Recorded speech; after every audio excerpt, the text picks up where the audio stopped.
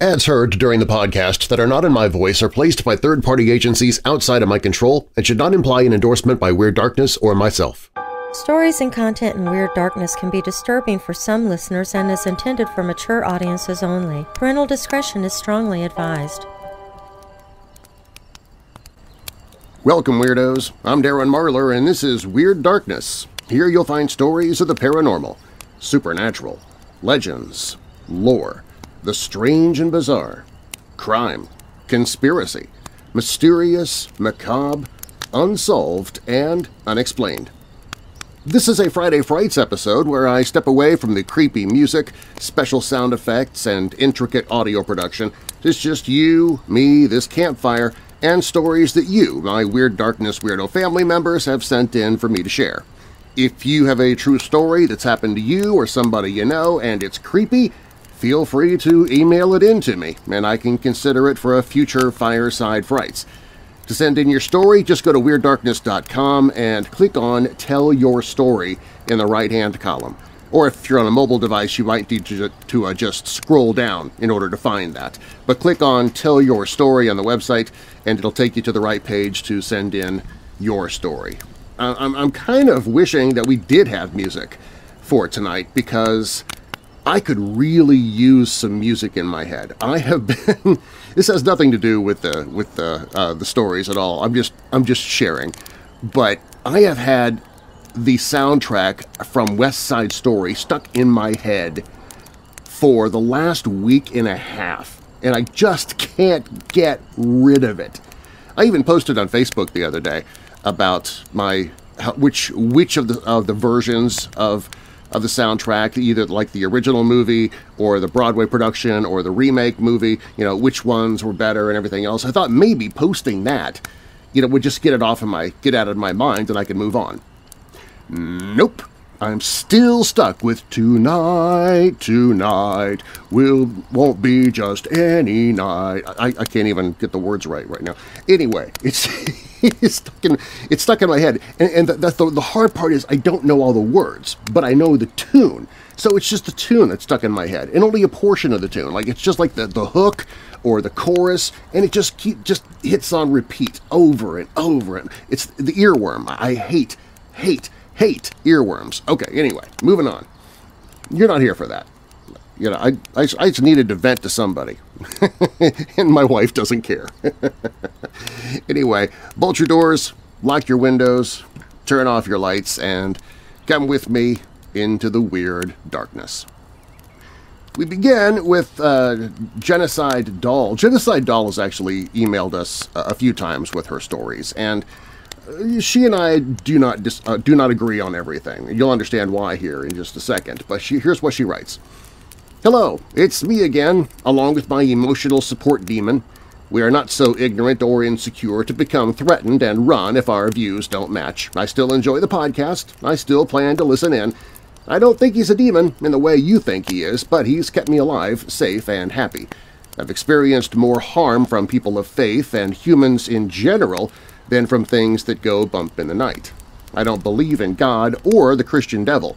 Any reference to it is sarcasm, but I do have faith in things like spirits, deities, and other non-human beings. I have beliefs, which I could get into, but this is another long story, which is basically a dream I had one time when I was a wee little potato-sized child.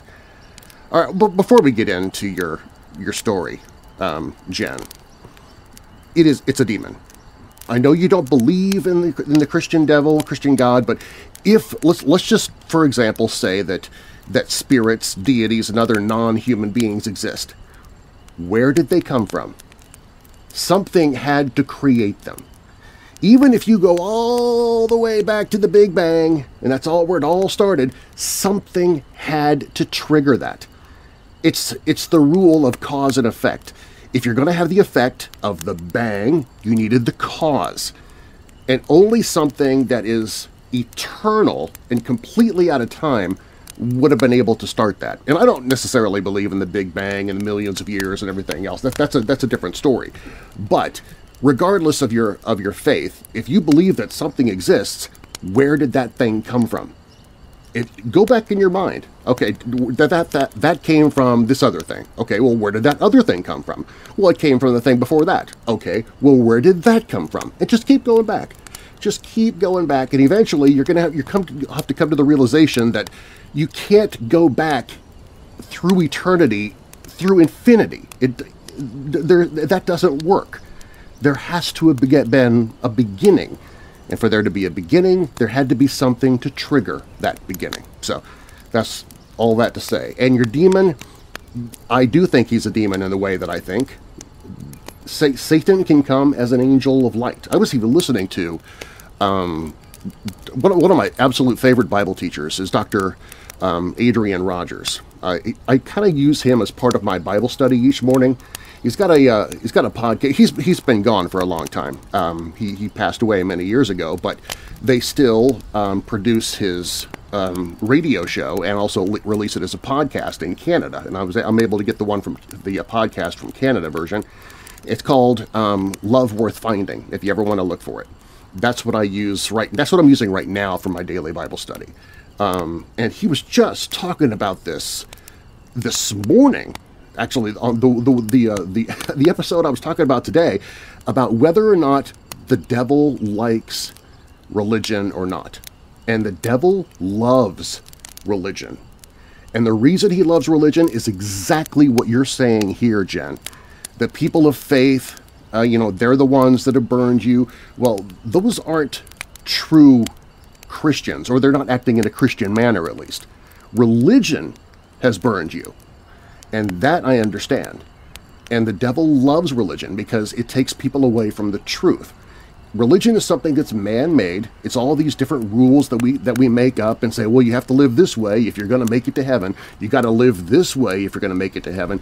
It doesn't work that way. It's all by grace. It's just faith in Jesus, what he's done for you, just believing what he did, that he rose from the dead. And that he died for our sins. That's it. That's all you got to know. The rest of it is secondary issues, and people get so caught up in it, and it turns people away. And I'm very, very sorry that that's happened to you, Jen. I can't tell you how many people I talk to who hate God's people because of the way they've been treated. Just know that they are not the representative of God. You can't take the worst person in a classroom and base the entire classroom on that one person. You can't take an entire nation and say, well, there's that one bad person over there, and so your entire nation sucks. Please don't do that. Unfortunately, the people who do the bad things are the ones that usually get all the press, and that's why you hear about them more often. Okay, anyway, moving on. All right.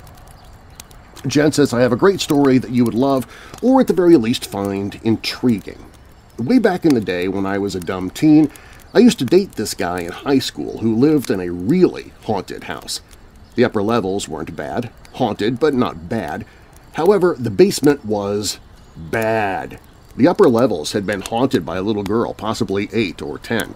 We never saw her, but could feel her around sometimes, or from the corner of our eyes.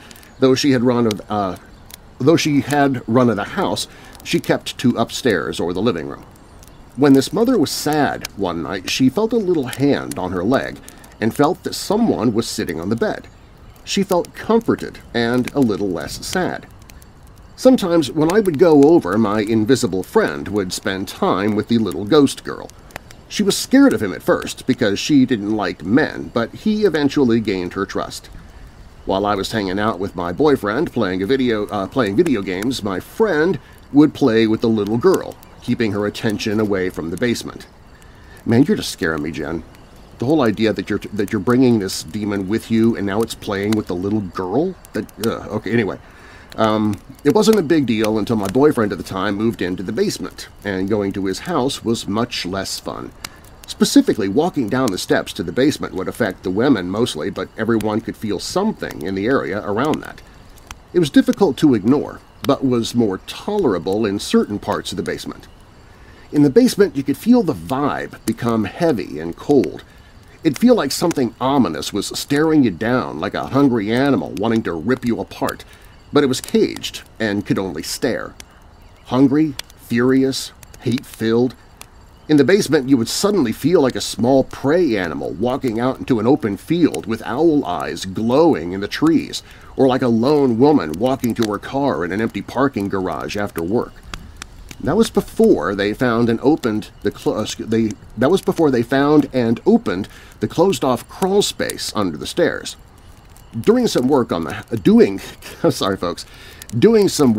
house, the boyfriend's stepdad needed to get under the stairs, which meant he had to take down this wall that had been put up many years before they moved in. Turns out the wall was a few layers thick, with very old and rotten wood behind some modern plaster. In the super old wood, a cross had been carved into it, but was torn down anyway. In this small crawl space under the stairs to the basement, the stepfather found a Bible and, I think, a rosary. I'm not a follower of the God in that variation of faith, but I do believe in the power of faith in symbols. Bibles, crosses, rosaries are powered by the belief of the person, and to use them in a ritual was powerful magic. It's not so much the religion or the symbols, but the person and how they use their energy to power the ritual. Regardless of the symbols, I know better than to mess with an obvious sealed cage. I was thinking the same thing while you're writing that. You got a cross on this, and you got a rosary and a Bible. Somebody's trying to keep something in there. Unfortunately, I couldn't stop it, and my friend could only shield me and the little girl ghost. Again, the friend would be her invisible demon. Once that wall was broken and the items removed, the ominous feeling took over the house. The stepdad said it felt like something moved past him when he disturbed the items, and he regretted it. He put those back in, but it was too late. The thing was out of its cage, and it was in the house.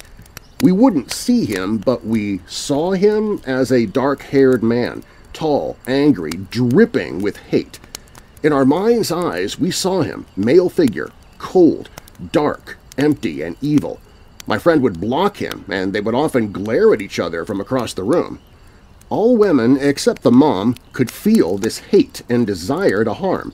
He was pure evil. Makes you wonder why the mom didn't feel that. Weird. Some research was done on the house, which was a remodeled farmhouse. Some rooms had been torn down and others put in, which explained why the house was so awkwardly put together. Rooms didn't really match. Stairs from a hall right into a bathroom. Weird gaps between walls that should have been an extra foot of room. It seemed that several generations ago a family lived in the house before the remodeling started, but they lost a child to murder. The uncle of the girl had harmed her in ways that made people happy that she didn't survive. I don't think we found anything about the uncle's arrest, but he wasn't alive very much longer after that. Much of this is speculation because we had to piece together things from historical sources that had the bare minimum of information. I tried not to spend so much time at his house after that, but my home life became harder. My friend was often tired after dealing with the farmhouse murderer. He really wanted me to end things with my boyfriend, who was a terrible boyfriend, honestly, but I thought that guy was better than none. I thought no one else wanted to date me, but I found out later the boyfriend got out of the friend zone by telling everybody that we had already been dating, but wanted to keep it secret because my parents didn't like him. Classy. I thought I was listening to my heart by ignoring the emotional support demon urging me to leave this guy, but turns out I was listening to my depression and self-destructive urges.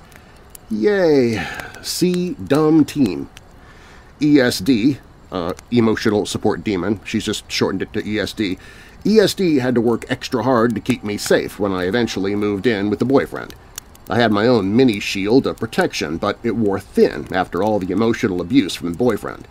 My ESD had to get some outside help, and it wasn't long before we made a new human meat friend. Made a human meat friend. He noticed I had someone with me, and we started to talk about spirits and fairy folk. I gotta go back to that sentence. It wasn't long before we made a new... Oh, okay, I'm sorry. I was picturing in my head that you were actually putting, like a Frankenstein monster, you were putting something together out of meat to make a new friend. I see what you mean then. What you mean is you finally made a new friend who was an actual human being. Okay, now I got it. You were using colorful language. You just threw me. Okay, anyway, he noticed I had somebody with me, and we started to talk about spirits and fairy folk. The new friend. Okay. We eventually got him to come over, and as soon as he walked in the door, he was shocked by how bad this thing was. I felt like the thing under the stairs fed on stress, sadness, and fear. This house was full of it. The older brother was in, or used to be in, gangs, but still kept drinking, doing the drugs, and being an idiot with no drive to do anything but be a drain on his family and cheat on every girlfriend he had. The stepdad was a depressed, overworked, lonely man who was trying to love his wife, who thought buying junk she didn't need on sale was equal to saving money.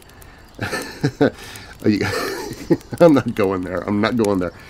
It was her idea to get this money pit fixer-upper house because it called to her. I bet it did. This woman had lived a lifetime of high stress, abuse, and was under a blanket of negativity for so long that she normalized it. The thing under the steps probably saw her coming from miles away. Our new meat friend came over a few times just to hang with us, and him and I would talk about magic and other things. My boyfriend didn't believe that stuff, but thought it was cute for me. After a while, our new friend stayed with us a few days. I knew my ESD was hanging out with him while I was sleeping. I woke up and felt lost my place there. I woke up and felt something was different. I found my human friend awake, but looking very tired, yet happy. He was always happy, just a happy, positive person who had some pain he was trying to deal with. Unfortunately, he used drugs to dull that pain. Turns out my ESD and him helped the little girl move on. Her fear had been feeding the thing under the stairs, and he was keeping her trapped. It seemed to take a toll on both of them, and for several days they both rested. My boyfriend eventually got a job, and I was just hanging out with a happy, sad human friend. Happy, sad human friend. It's an odd phrase. I know what you mean, but it's just an odd thing to say. I was writing on the computer a short story on my day off, trying to ignore the presences of the evil ghost. My ESD was with me, but he was still tired. I did my best to help him along with my human friend when we felt a shift in the room. My friend was basically slapped out of his meditation, and the right side of my face felt numb and tingling, but I could still feel fingers stroking my face. It wasn't a nice stroking of fingers like the caressing of someone who cares, but more menacing, like when the stalker finally traps their obsession and can now do whatever they want with them. At this point in my life, I was in a deep depression, feeling sad when something was wrong, thinking I deserved it. I had tuned out my ESD because I thought I deserved to be miserable, and you can't help someone who had chosen to just lay down and die. I thought my friend was near, but it was so subtle, so distant that I couldn't see him. I could barely hear him, and I felt he was fading. This change was him finally breaking. He was trying to protect me, trying to keep me safe, and I would walk right back into the burning house that was this relationship and situation. I realized he was hurting too. I let him take a beating and would dismiss his efforts by letting myself suffer. He broke, but was still trying to fight, but instead of sad, I felt angry this time. I got angry and looked at my human friend. He knew something shifted in me. My face still felt tingly, but I pushed away the fingers. In my mind, I broke them. In my mind, a wall of shadows surrounded me, and the shadows formed tooth-filled maws, ripping bits off the evil man. The energy changed. We could still feel him, but it felt like before when it was only under the steps. My ESD was proud of me, and I maintained my own shield to protect me. Over the course of a few days, the vibe of the house changed. I wasn't home as much because work, but I could feel it one day it was gone. It was over. The thing under the steps was gone. My human friend and ESD worked together to rip into this evil thing, bind him, and my ESD took it to a place where he should have gone before, a place he deserved but didn't think he did. ESD came back after a few days, and the house didn't have the sense of dread. The boyfriend's mom started to lose her hysterical need to cling to the house. She lost that feeling of it being her home and was simply a house that was a money pit. I eventually broke up with that boyfriend, but we remained friends after some time of me just not keeping the relationship going. Paths are forged when two people walk through obstacles, not just one person trying to clear things while carrying the partner. I still made mistakes, not listening to my ESD, and ended up with harmful partners, but time wasted on them was shorter. My mental health would improve when I didn't live with my parents and they slowly gave up doing the church thing, which actually led us to having a better relationship. My bio-mother's partner was still a narcissistic jerk, but she's dead now, and Mom no longer has to deal with that family of entitled, self-righteous, greedy, perverted psychopaths. They are the best example of the worst people of faith. They talked the lines that fit what they wanted, but didn't walk a straight line. Can't stand those kinds of people. You and me both, Jen. That's exactly what I was talking about earlier. We're all hypocrites in some way. I guess just because none of us are perfect, we all sin. But people like that who kind of boast about their faith and then walk all over people like those are the ones that... never mind. Don't get me started. Anyway, she says, hope that wasn't too long of a rambling mess and at the very least interesting. I have a few more stories that would probably be interesting for a later day. I really want to get more fictional stories written. Hopefully I can hear them here someday. People say the greatest trick the devil ever pulled... Let me try that again. People say the greatest trick the devil ever pulled was making people think he wasn't real. I think it was successfully taking the blame for human free will and the horrible things they do, or removing and reattaching his thumb. Blows my mind. Wow. Removing and reattaching his thumb. Cute. Thank you, Jen. I appreciate it. Yeah, you and I, of course, we don't see eye to eye on things, but you know what? You're a great writer. I love what you send in, and I love sharing it. So please feel free to send it in again. And I need to write down. I have the app, the YouVersion Bible app that I need to start spending more time on. But I'm gonna put down your name so I can start praying for you on a regular basis. I keep telling myself I'm going to do that, but then I forget. Now I write it down, so now I can do it. Okay. This next one comes from, let's see, I want to make sure she doesn't want to stay anonymous. Okay, great. This one comes from Arthur and Tammy. Okay, but this one comes from Tammy. Okay. My husband and I lived in Estes Park. Beautiful place, by the way, Tammy. Oh, we drove through there last year as part of the Weird Darkness road trip, and there's no way we'd ever live there. It is way too expensive. But boy, that place is gorgeous. Okay, anyway, my husband and I lived in Estes Park, and I drive every night to the park to enjoy the top of Trail Ridge Road. The sunsets lasted forever. The night was past midnight, and we watched the stars, and the glow from the city of Denver was in my rear-view passenger mirror. I waited for my husband as he stepped out to relieve himself on the pavement behind the car. I saw his silhouette near the trunk and wondered, what was taking so long? As I thought this, the driver door opened up and in came hubby. I felt full chills. I was scared to look again to see that giant silhouette. How did I see what I thought my husband was in the mirror, or how did I see what I thought was my husband in the mirror as he was getting in the car? It felt very menacing. Husband didn't see it, but when he saw my face say, "Hurry," we'd hurriedly left the parking lot. We know how we shouldn't disrespect the sacred places by urinating on it. The Trail of Tears in the area was there. Estes Park area was a sacred hunting area, and women and children left early every fall to Lake Granby area to prepare for winter. On that same general area, we had a pine cone thrown horizontally at us through the thick firs by a small alpine pond. No way that wasn't thrown hard. But from where? We were surrounded by thick Christmas tree-type pines just below the timberline. I have more stories I'll submit later. Thanks for letting me share. Sincerely, Arthur and Tammy. Thank you, Tammy. I appreciate that. I wouldn't say that you were disrespecting the Trail of Tears. I mean, urinating on a gravestone, something like that, yeah, totally. But it's not like people on the Trail of Tears didn't have to stop on that route and relieve themselves either. It's just part of human nature. If your husband was aiming at something particular that could have been disrespectful, maybe, but if it's just on the pavement, it wouldn't be any more disrespectful than the pavement being there in the first place. Just my 2 cents. Okay, moving on to Tony. Tony in Colorado. Hey, another Colorado guy.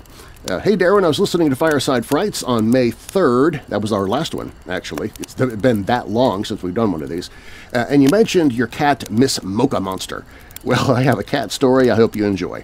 I was working in the receiving department at the local Humane Society in Colorado Springs, Colorado. Again, gorgeous area.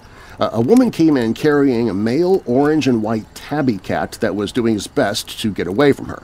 I rushed over to the woman with a carrier, and as soon as I took the cat in my arms, it stopped struggling and started purring. This cat had picked me to be his next owner, and there was nothing I could do. I looked the cat over. Turned out he had an eye infection so bad his eyes were no bigger than a pencil eraser, and he was blind. I knew I had to save him.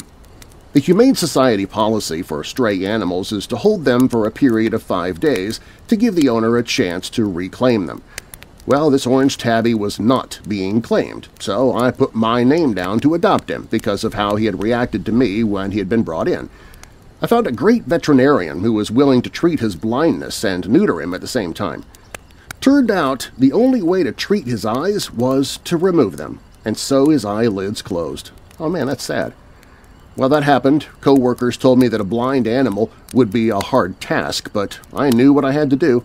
I brought the cat home, and that night my wife and I were watching Star Trek Deep Space Nine, threw the cat on the floor in front of my TV.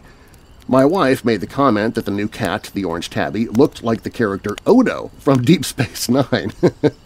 Immediately, the orange tabby turned his head into the direction of my wife and walked towards her. We knew that Odo was his name. Despite his blindness, nothing stopped Odo. He would wrestle the other animals, he would wander all over the apartment and always end up in the window basking in the sun. When we bought our house, he always held his own, and there was no place he did not explore. From the beginning, Odo had known he was supposed to go home with me and be my cat. He always greeted me when I came home from work, came up and cuddled in my lap whenever he sensed I had a bad day. Odo lived to the ripe old age of 20 and passed away in his sleep while laying under my favorite chair. Odo helped me understand cats on a whole new level. I understand now that people don't pick out their pet cats. Cats pick out their pet people. Also, the most important thing people need to know about cats is that cats are reincarnated people in fur coats who didn't get what they wanted the first time in life. Keep up the great work and the podcast coming. Your fellow weirdo in Christ, Tony in Colorado. I think you're probably joking about cats being reincarnated people, but that is that is cute. Yeah, they definitely have the personalities. I wish Miss Mocha Monster was more like Odo. She is not a lovey-dovey cat. You can pet her. She loves being pet and getting her butt scratched and her chin scratched and stuff like that. It has to be her idea. You can't walk up to her and do it, or she'll walk away. You know, she has to come up to you first. But you cannot pick her up and hold her. She will not allow you to do it. She's never been that way, and I don't know why that is. Just like people, I guess every cat's gonna have its own personality, but. Yeah, so we've had other cats that loved being held. Our previous cat, Patches, would actually reach up from the floor to Robin, like put her paws on her thighs as a way of saying, "Hey, pick me up," and she would do that all the time. Miss Mocha, we got her as a baby, and still she just does not want to be held. That's just not her thing. We love her to death, but she's not a lovey-dovey kitty. I think she takes after Dad that way. She takes after me because I'm not one that really likes being like touched, and I'm sort of antisocial. So I wonder if maybe that's where she gets it. Maybe it's through osmosis. Okay, this next one comes from Donnie. Okay. Hi, Darren. My story goes back to something that took place in my house. Took place in the house my family lived in between my younger sister and myself in the early 1980s. I was between 7 and 9 at the time. My sister Jen was 5 or 6. My father had recently passed away in the house, so maybe this had something to do with this. We were in my mother's bedroom, watching wrestling and occasionally doing our best version of a wrestler on the mother's bed on which we sat. Behind us was the behind us was the back. Hold on a second, folks.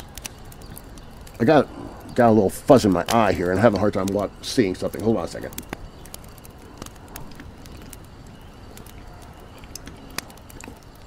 Also getting a drink while I'm at it. Okay, I think that cleared up. Okay. Where were we? We were in my mother's bedroom watching wrestling and occasionally doing our best version of a wrestler on my mother's bed on which we sat.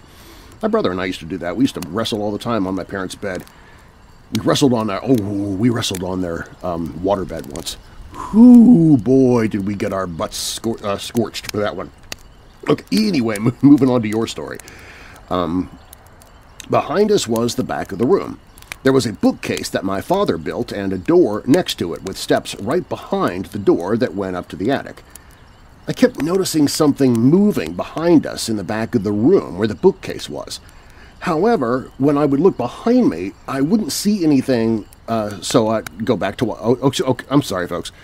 However, when I would look behind me, I wouldn't see anything, so I'd go back to watching TV. This happened at least a few times, and I would stare for a good little bit the last time or two because I knew I saw something. Finally, I know I see something moving behind us and turned my head quickly, this time, to catch what it was. I'm trying to make sense of what I'm seeing. There's this, what I can only describe as looking like a very miniature orange comet thing darting around.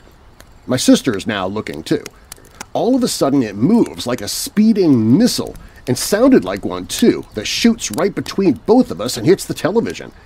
The thing is moving really fast, going all around the television screen like it's desperately trying to get somewhere. I think it was trying to get into the television, but of course I can't know for sure. Anyway, I don't remember if it went in the TV or just disappeared, but I do remember clearly the TV just shut off. My sister and I stared at each other for a couple of seconds in disbelief, and I said, "Run!" And we took off out of the room and downstairs.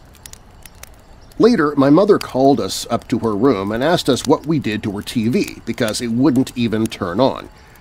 We didn't tell her what happened and never talked about it again until a few years ago. The TV did eventually turn back on many months later, but never worked right again. The picture was all blurry and messed up. I don't remember how it was brought up, but many years later my sister started describing a little of what had happened and describing the little comet-looking thing we saw, the sound it made, and the color of it. That really validated for me what had happened. I know we were so young that maybe we weren't remembering things as they really happened, or even misunderstood what we saw, and there's a perfectly reasonable explanation. However, it was so strange, yet so clear to us what happened that I can't even begin to find an explanation for it. Thanks for all the hard work, Darren, and providing a comfortable and safe space to tell our events like this. P.S. I'm way behind in episodes. Did you ever get to put together a Weird Darkness vacation package? Thanks again, Donnie. Wow, that goes back. The vacation package never got around. I don't know what the deal was with that. There was somebody at one of these paranormal conventions that came up to me and asked me about the possibility of creating something like that, and I gave her my information. We talked a little bit about it while we were there, and then nothing. So I have no idea whatever happened with that. I'm still up for the idea if she ever calls in, but no, I don't think it's going to happen.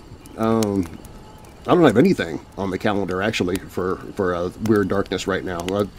The Weirdo Wagon, the Beast, is in the garage just sitting there. I don't have anything planned at all.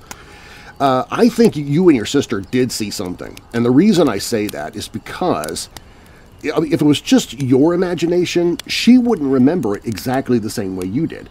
You both remember it exactly the same way. You remember the exact color, you remember the way it moved, its shape, the sound it made. I think you probably did see something. I can't tell you what it was. I have no idea. I'm sure somebody's going to say it was ball lightning, and maybe it was. I never experienced ball lightning. I don't know. But that's the only thing that popped into my head while I was reading it. But thank you very much, Donnie. I really appreciate it. And don't worry about catching up on all the episodes. I've been posting so many Darkive episodes recently just because of migraines and stuff like that, that you're really not missing much. I shouldn't say that about my own podcast, should I? Oh, well, too late now. Okay, moving on. This one comes from Deborah.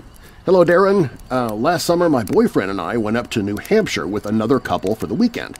On Saturday night, around 11 p.m., we decided to drive up to the Kancamagus Highway? Kancamagus Highway to the K Highway, to a lookout parking spot that we had passed by the day before to relax and look at the stars. Since it was such a clear night, we figured it'd be beautiful without any ambient light, and it was.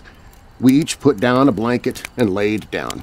After about half an hour, I noticed two bright stars above and to my right, diagonal to each other, that I had not noticed a minute ago. At the exact same time, my boyfriend sat up and said, "Where did those two stars come from?" For the next couple of minutes, we excitedly commented back and forth about how they definitely were not there until just now. All of a sudden, they got super bright, and then they both started moving. They started out slow and then got faster, staying in the same formation until they got so far away that we could no longer see them. We were freaking out and yelling, "Did you see that?" to our friends who were both sleeping. Eventually, we drove back to the cabin, but talked about it all night until we finally went to sleep. The next morning, as I was getting dressed, I noticed two diagonal red dots on my left wrist that I didn't believe were there before. I ran to my boyfriend to show him and to tell him to check his. He took off his watch, and he had the exact same marks. Wow. We were screaming and joking about how we probably got abducted. I know it was a crazy coincidence that we both had those marks, but what we saw the night before was real, whatever that was. Thank you so much for all that you do, and keep up the good work. God bless, your sister in Christ. Deborah. That is freaky, Deborah. Oh my gosh. If it's just the stars, if all you're doing is looking into the sky and you see a couple of white lights and they get really bright and they slowly move in formation and they just move further away and further away, you could almost say, okay, well, maybe that was a hovercraft or not a hovercraft, but a glider or a couple of drones, even though this was a long time ago, but maybe it was just the edges of plane wings, and it was at that precise angle where it was moving away, so it looked like two stars slowly moving away. But when you wake up and you get the two dots on your wrist that are in the, you don't say it, but I'm assuming the two dots were in that same diagonal pattern. I think, did you say that? Or red dots on my left wrist. I did. No, there, you did say it. Okay, you noticed two diagonal red dots on the left wrist. Okay, so they were in that diagonal pattern. But for that to happen to you, and then for you to run to your boyfriend and him to have the same thing, that is a close encounter of the third kind of situation. You know, where Richard Dreyfuss gets the burn on one side of his face after he sees something. That's what happened to you guys. That is really, really cool. If you had thought about it, you could have taken a photo of those diagonals on your wrists. People would, of course, try to explain it away, but at least you'd have the evidence so you could look back on it. Okay, this one comes from Ellie. She says, I was just listening to your Alcatraz stories on Weird Darkness. I had to stop for a moment to send you this memory I have of that place, so here it is. For about 38 years, I lived an hour away from Alcatraz, yet the only time I went there was when I lived in Oregon, more than 45 years ago. I went with friends to see that old prison. Everything was going great until we went to the solitary confinement cells. They stuffed many of us in one of those darkened cells and shut the door. In the absolute darkness, I felt someone behind me. I could have sworn I heard him breathing, and he even reached out and touched my back. The lights came back on when they opened the door, and I realized no one was behind me. I had been the first one in, which put me all the way in the back of that cell. I had to wonder if one of Casper's larcenous cousins had just tapped me in the shoulder to say howdy. Well, that's all for now. I never did go back. I have to wonder if any other visitors on that tour have had similar experiences. Now, back to Weird Darkness. Keep up the good work. I love listening to them as I work out at the neighborhood gym. Thank you, signed Ellie. Thank you, Ellie. I appreciate that. Yeah, Alcatraz is so haunted. I love the movie The Rock with Sean Connery and Nick Cage. And there's that scene where the guide, I guess for lack of better words, puts all the people in a cell and closes it and kind of says, "Wow, it's really scary in there, isn't it?" I didn't realize they actually did that for people. So you went there and they actually put you in one of the cells, and not just the open cell like in the movie, but in the solitary confinement cells where it would be what complete darkness, right? It'd be completely black in there. That would, even without the breathing and the feeling something touch your back, even without that, it would still be horrifying being in that cell in the complete darkness. I cannot imagine going to prison, any prison, Alcatraz or anything else, but being in solitary confinement like that, where there's no light at all, just there alone with your own thoughts and nothing else, you would slowly go mad. I understand it as a temporary punishment, as a deterrent for misbehaving in the prison. But man, there's a certain point though that you would just go crazy. I would be talking to myself probably within the first couple of hours, just to hear something, anything. All right, no, moving on. Ooh, this is a long one. Let me get a sip of a drink here before we get into this one.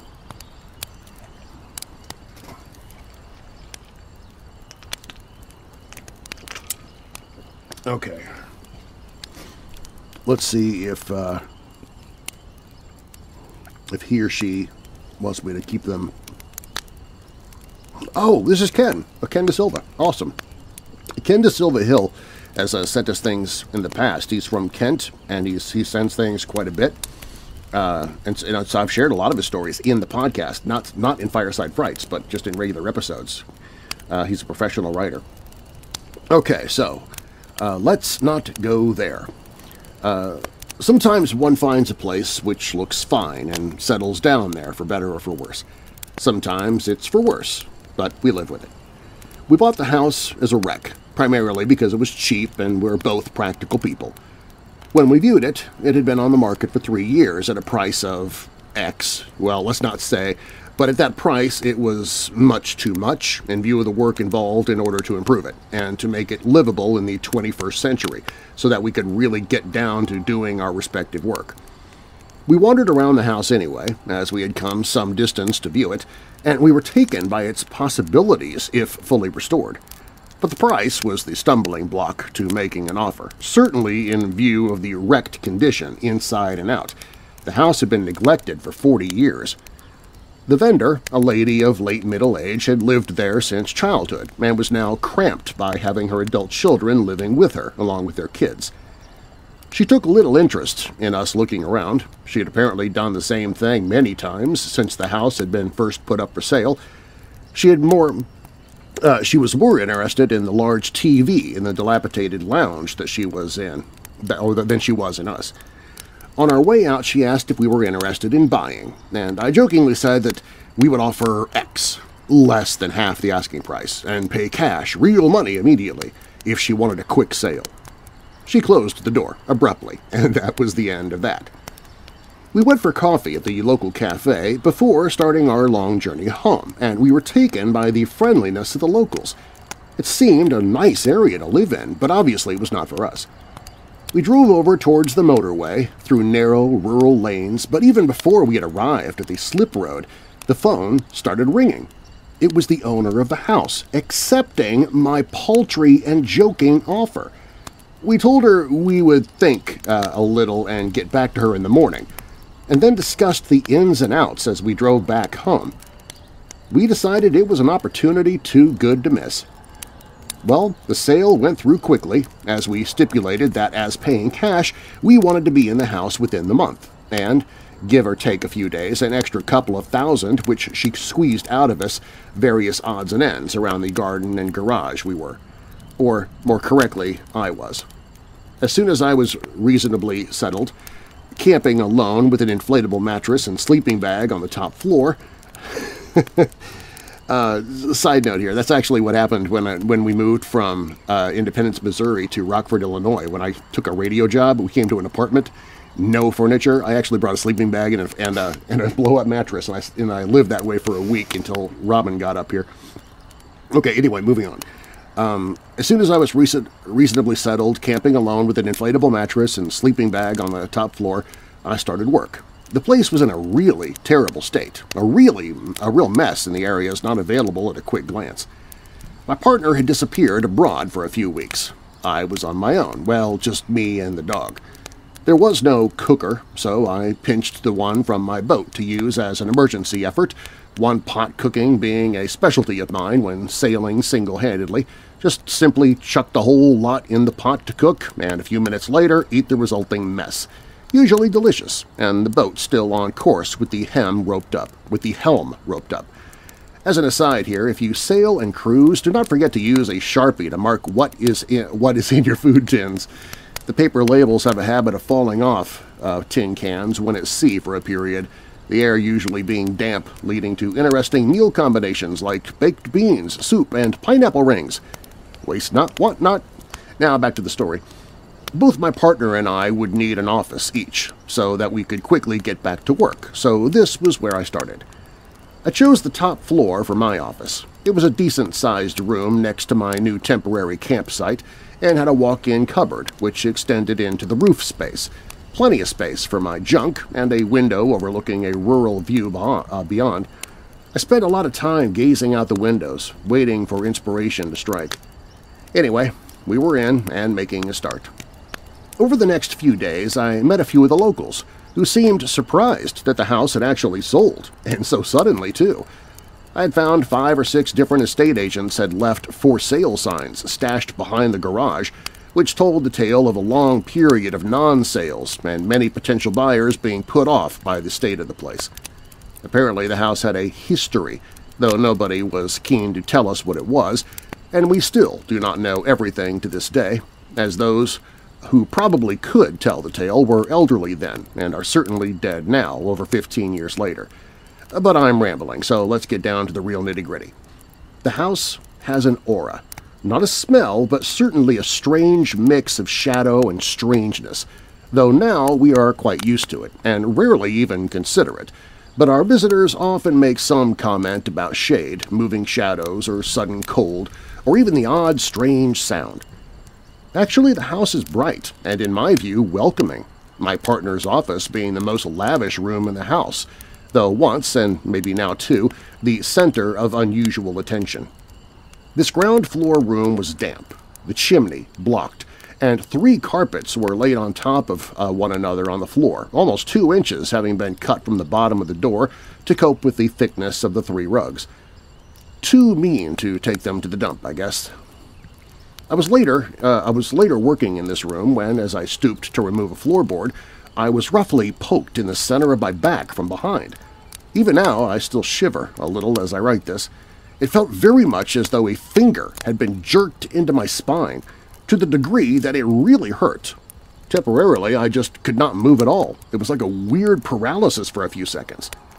And then the key dropped from the lock of the door, clattering upon the bare boards and spinning around, seemingly pushed by a hidden force. The very next moment, the doorbell rang, and there was a firm rap upon the window, quite startling in the circumstances.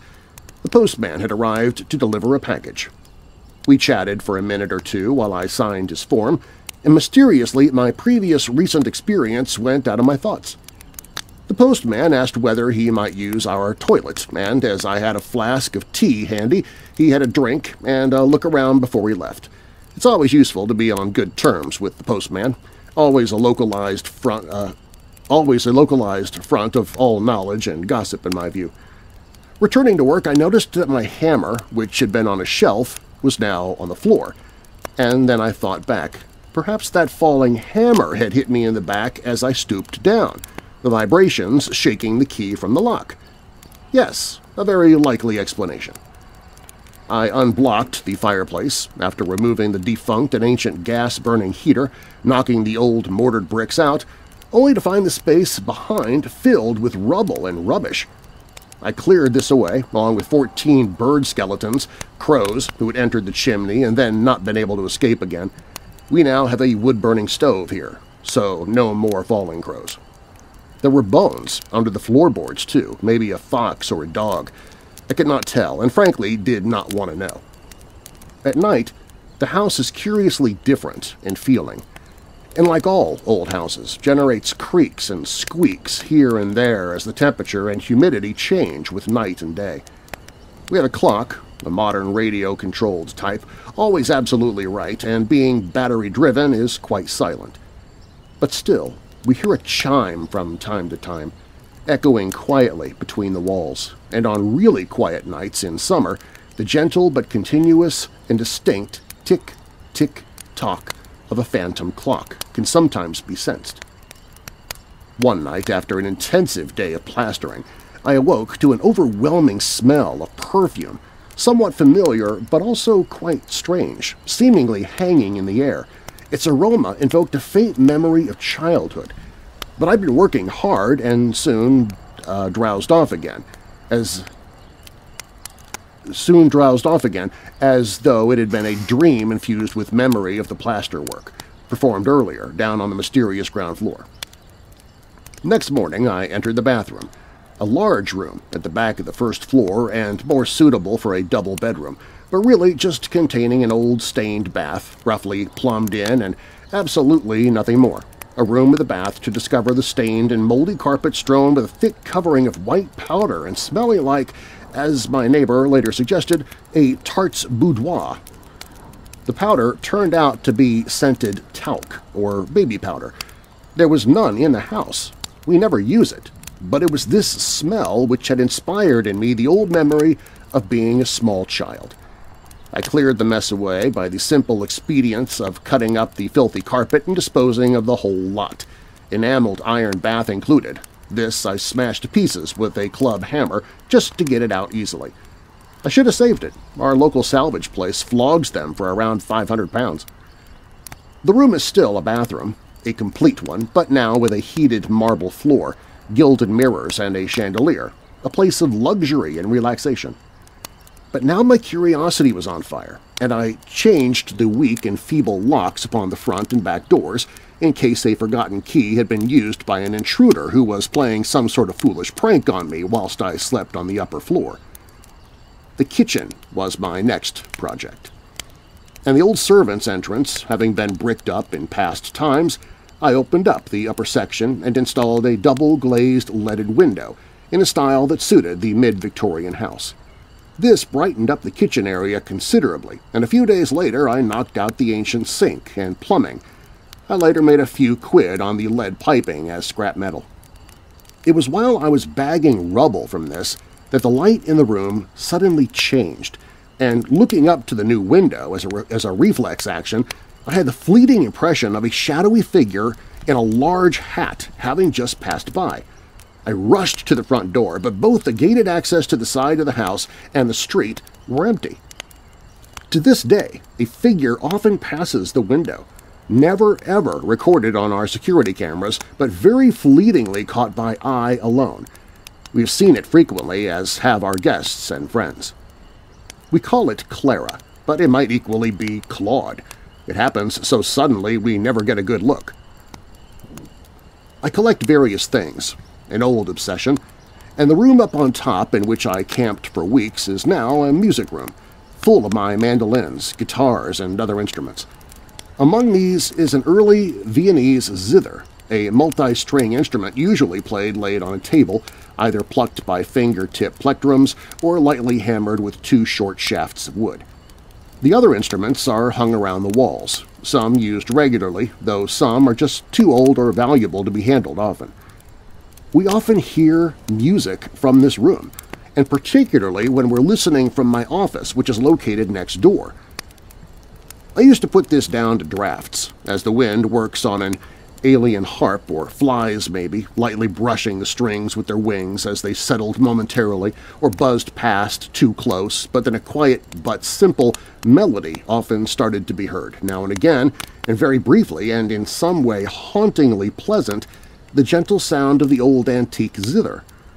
However, the zither is kept boxed in its original case and is rarely removed for use. And anyway, a yellow duster lays across the instrument in its case, which protects the new strings from tarnish, another full set being too expensive to replace, and thus the duster would muffle the strings from making any sound. It seems that our now lovely, completely restored and modern Victorian home is haunted. But I can live with this. Let's not go there. A neighbor told us that, according to his elderly mother, the house was once full of fun and joy back in the 1920s, when young folk and children used to visit to take dancing lessons from the then owner, a young, single, continental lady, apparently French, a Miss D'Ath, it seems. We have one of her visiting cards found beneath the floorboards in the main room of the house. The room still, to this day, fitted with a floor-to-ceiling mirror, in front of which is where apparently she taught young girls ballet and young men to waltz or tango. She also had a dark side, apparently, but I've already covered that story elsewhere in The Outside Lock. The attic may have a few secrets too, but I've barely started up there, dusty, dark, and twisty. It seems to be inhabited by something, maybe squirrels, mice, or other scrambling beasts, and sometimes what sounds like shuffling footsteps may only be birds who nest there from time to time, but these noises are now just background noises in the night to us. We ignore them. We're not troubled by our ghosts, if indeed that is what they are. We live among them and accept the strange and weird occurrences. The books removed from shelves and strewn open on the sofa. The keys that find their own way to other doors than the ones they fit. The close watching of our dogs as something or someone, completely invisible to us, makes its way across the room. The chandeliers swinging slightly and casting shadows from their arms. The lights often switched off suddenly at the stroke of 10 at night and then flickering back on once again. Or the occasional plate smashed noisily on the kitchen floor by an unseen hand. It is a happy house, now finished in the main, the 9th most expensive in the village, and even as I write this, sitting quite alone, I can hear a faint rustle beyond the door, as if heavy silk is being brushed gently along the landing wall outside. There's no point in opening the door to look. The landing will be empty. Maybe Miss D'Ath is walking in our house or silently watching us, perhaps remembering her house in life, the satin of her dress lightly heard as she moves invisibly about. I wish her well. We live together in perfect harmony, the ghost and I, and in relative peace we are both owners of a place to enjoy, me in life and, in her case, death. Maybe I will join her soon, in living here in eternity too. I'm really looking forward to haunting my partner, and also others to come. Story 2. The Outside Bolt. When I look back, I wonder what enticed us to buy the house. Outwardly, it was just right for our family, in a pleasant and quiet village setting and structurally sound, although very neglected both inside and out. The photo on the agent's card indicated a gabled and tile-hung red-brick country house of mid-19th century style with bay window and overhang-style porch, and having a manageable front garden bounded by a spiked wrought-iron railing and gate. The family who had lived there before had done little or no work on the exterior during their 40-year tenure, and absolutely nothing on the interior apart from painting the walls and floorboards in a half-hearted and scrappy manner. Their children had apparently all grown up in the house and had seemingly stayed on well into adulthood, not an unusual thing in the 60s and 70s, as a serious housing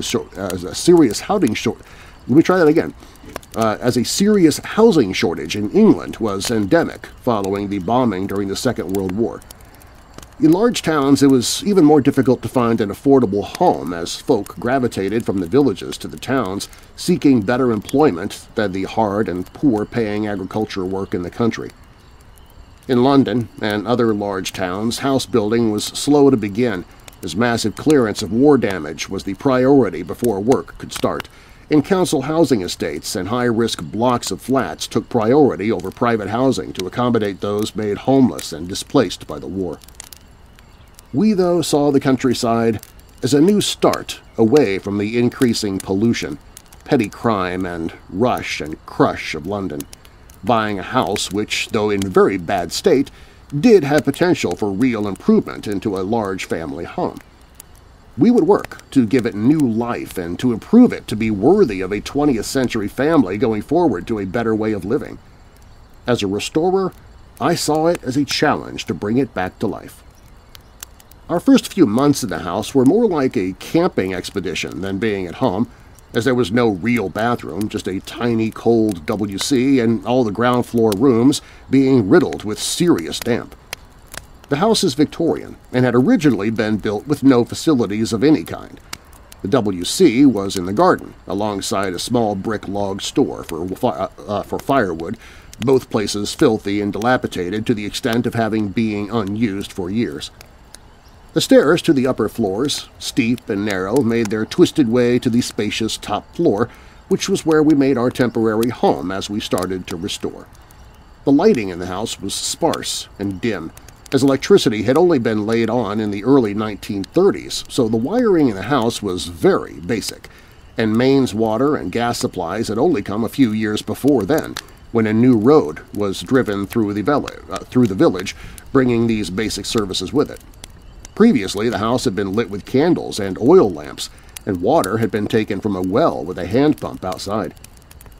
I made a start on the restoration on the ground floor, tackling the problem of the damp by digging a trench around the outside walls to once again expose the damp-proof course and to dry the brickwork inside and out.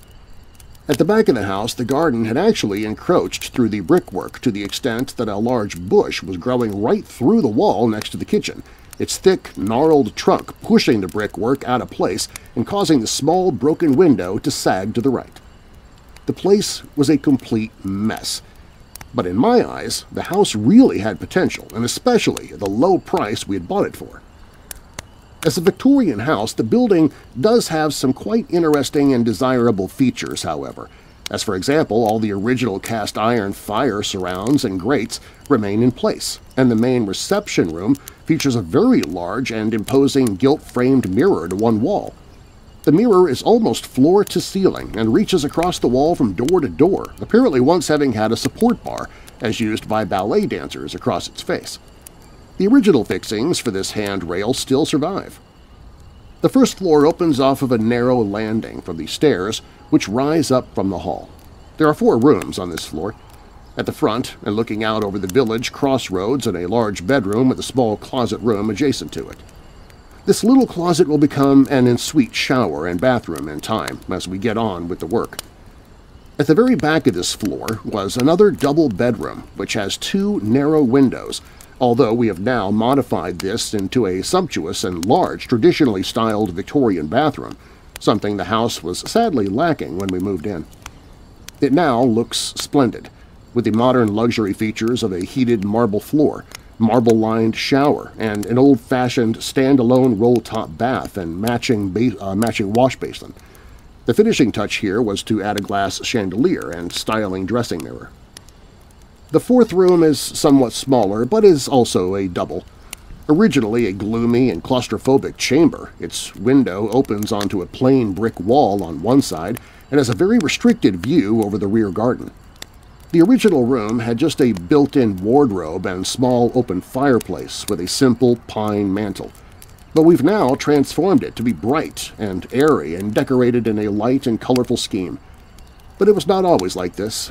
We call it the Room of Dreams. On first moving into the house, we used this back room as a storage place for boxes or family stuff, our large book collection, and all of the bits and bobs we did not immediately need. It was packed with boxes, bags, and wooden crates from floor to ceiling. We shrouded everything with dust sheets to protect our belongings from the dust of the crumbling lath and plaster of the walls and ceiling, which seemed to rot away even as we looked at it. We had a lot to do elsewhere, so the room was very rarely entered as we began the hard work of restoration in the rest of the house. The family we had purchased the house from had left. The The family we had purchased the house from had left a heavy sealed bag with the estate agent for us.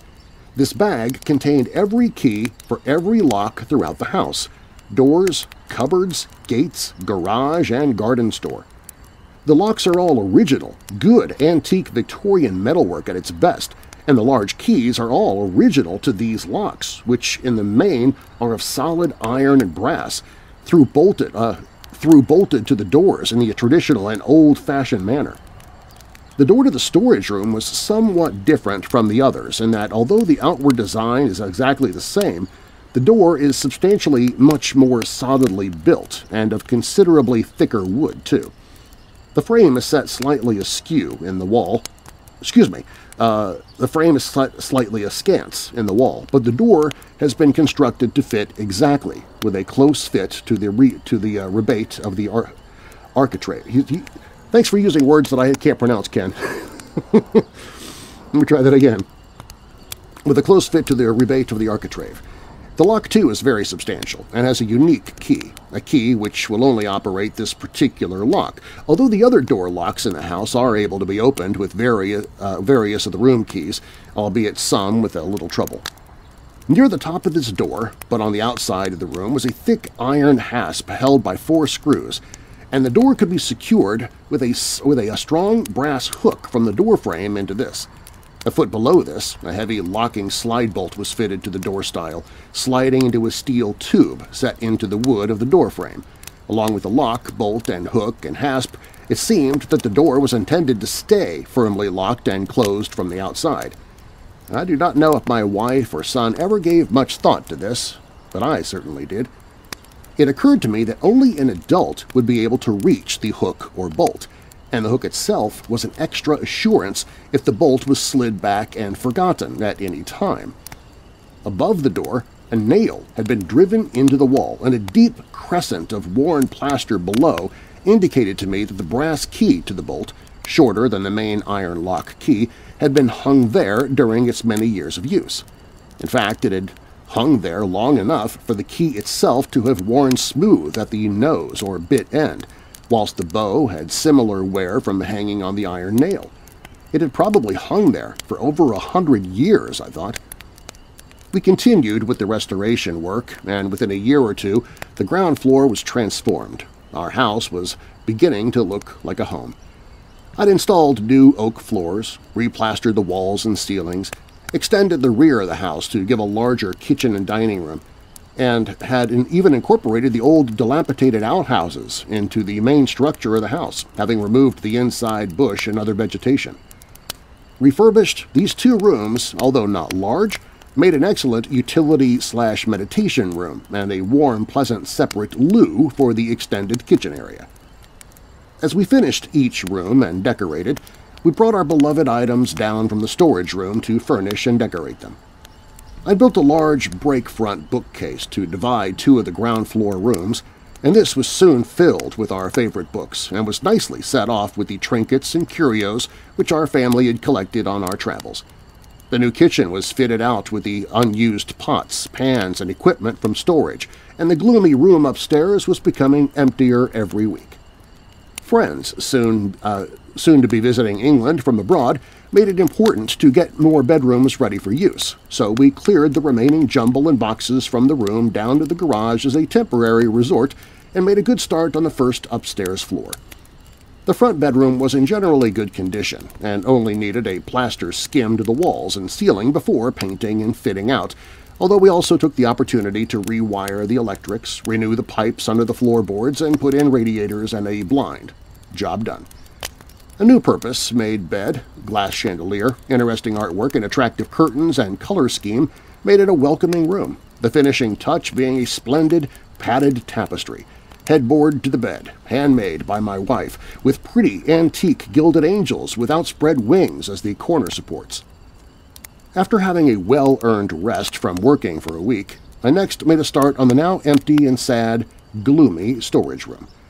I had not realized what a terrible state it was in, as I had filled it with our storage boxes and junk, or indeed as I emptied it. Now that it was cleared, and at long last had a fresh, bright light bulb and newly cleaned window glass, it looked a complete wreck. I had known before that the plaster was in a bad state, but now, as I looked, it seemed to have deliberately scored, scratched, and damaged.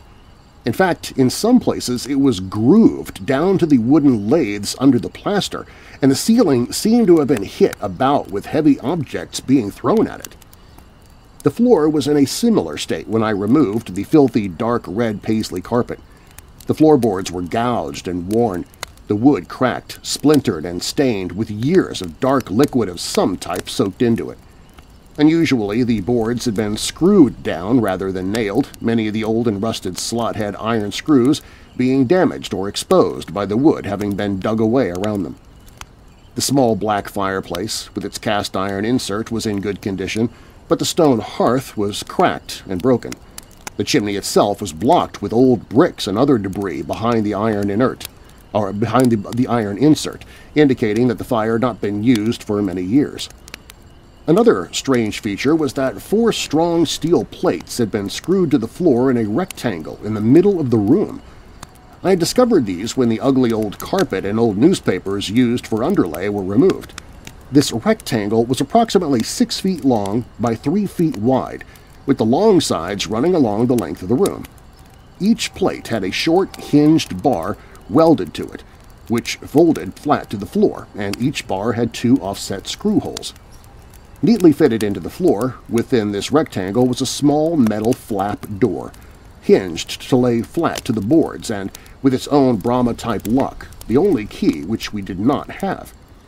Now, Brahma locks are virtually unpickable, very secure, and a Victorian invention still made and used for high-security purposes today, so suspecting that this might be the door to some kind of safe, strong box or hiding place, I managed to break open the flap after a lot of work with a cold chisel and hammer, only to find it concealed just a simple pair of brass screw terminals alongside a strange electrical device with a big copper coil and a dried-out glass battery. I'll just say battery, or dried-out glass battery. Why was a piece of Victorian electrical equipment locked into a strongbox in the floor between the joists, I wondered. Still, it might be worth selling at auction as an antique, I thought, and made a mental note to get someone in to look at it. Beginning early next morning, I started to assess how much work there was to be done in the room. The built-in wardrobe was in generally good condition inside, although, like the rest of the room, the outside of the door and its frame was in a bit of state, also being heavily gouged and scratched from top to bottom. I decided to replace it completely and proceeded to remove the door and take apart the frame. The cloud of dust and plaster released as I pulled the frame away from the wall filled the room, and wishing it not go further into the house, I tried to lift the sash window to allow it to disperse. The sash would only open an inch or so before becoming stuck fast, so the room was left for the dust to settle before making another attempt. After having coffee and making a couple of amendments to a script I was writing, I returned to the room, and on closely inspecting the window, discovered that the upper and lower sashes had been stopped from opening any more than an inch or so by hard wooden blocks screwed into the sash boxes, where the weights hung on their cords. Once these blocks were removed, the window opened fully, but only after removing the thick, clogged paint that had been applied over many years from the runners. Hoovering up the dust, I once again turned my attention to the wardrobe, now just hanging with its ripped wallpaper and curtains of cobwebs after the frame had been removed. Something unusual caught my eye. The back panel of the wardrobe was papered with an old-fashioned floral print, but it seemed as though a raised strip of something was set under the paper across the back wall. Removing the paper, I discovered that the back panel of the wardrobe was hinged about 30 inches from the floor. This was cleverly concealed by the wallpaper inside, and very difficult to see when the door and frame had been in place.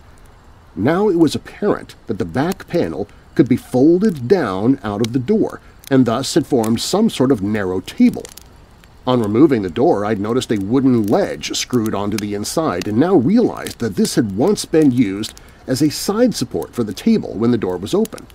Behind the table, in the wall, was a shallow space with 3 shelves, and as I lowered the table down fully, I had a sudden shock. It seemed that the lower shelf was full of wriggling brown snakes falling out on me through the dust. I slammed the panel shut, realizing immediately as I did so that these could not really be snakes. There had been no movement at all on the shelf or any noise behind the table, and besides, the covering of dust had been undisturbed until I lowered the table. Slowly dropping the panel again, I saw through the gloom and now rising dust cloud that what I had thought were snakes were in fact a number of ancient, worn and perished brown rubber tubes, stiff in places and thick with dust. A mouse nest was in the corner of the shelf, and strewn around was the shredded wool of an old red blanket which had been nibbled apart, laying alongside a disgustingly dirty and perished hot water bottle. The smell of aged decay spread out into the room as I slowly took in these items. The upper shelves held jugs, antique medicine bottles of various shapes and colors, bits of rusty wire, several knitting and crochet needles, and an old rusted medical scalpel and scissors. Packs of tissues, covered bandage, and cotton wool were stacked near the base. Alongside a strong and long wide leather belt, the brass buckle now green and aged with verdigris. A small medical handbook, its covers dirty, foxed, and stained, was wrapped in a filthy canvas, striped apron of the type that butchers once used, and the corner of an old envelope peeped out from between its foxed and discolored pages. A pair of rusted old-fashioned police handcuffs hang from a small hook, and a large glass syringe rolled slowly back and forth with the disturbance. Bringing in a cardboard box, I just dropped these items in it, off the shelves, pushed the box into a clear space, and continued to clean out the corner of the room where the cupboard had been. I now wished that I had thought at the time to take a photograph. It was getting late in the afternoon, and the setting sun had now left the room dark and chilly, so I finished work for the day, looking forward to a comfy weekend with the family and maybe even a nice trip out to the nearby coast for a day of beach fun and fish and chips. With our guests now expected to arrive in just 10 days' time, on the Monday morning I made a fresh start, clearing away the dust, plaster, and dirt from the floor and stripping what was left of the shabby wallpaper. The frame, door, and table from the cupboard went into our recycling skip, the rest into the rubbish bin. The cardboard box I put into the garage for later investigation, just in case anything might be of historical interest. Well, in short, the plasterers came and did a great job of the walls and ceiling. I sorted out the sash window with new double-glazed units and removed the bolt and other hardware from outside the door, and went hell for leather at it, painting and decorating the room as soon as the new plaster had dried sufficiently. We now came up with a plan.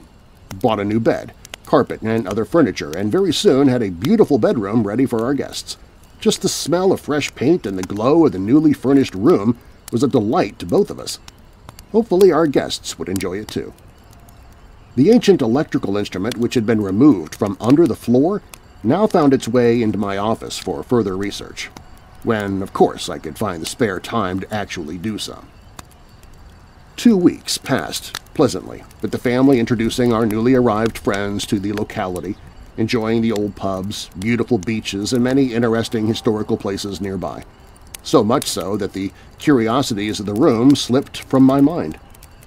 However, our guests had had some sleepless nights and many weird dreams during their stay, but we did not hear of this till much later.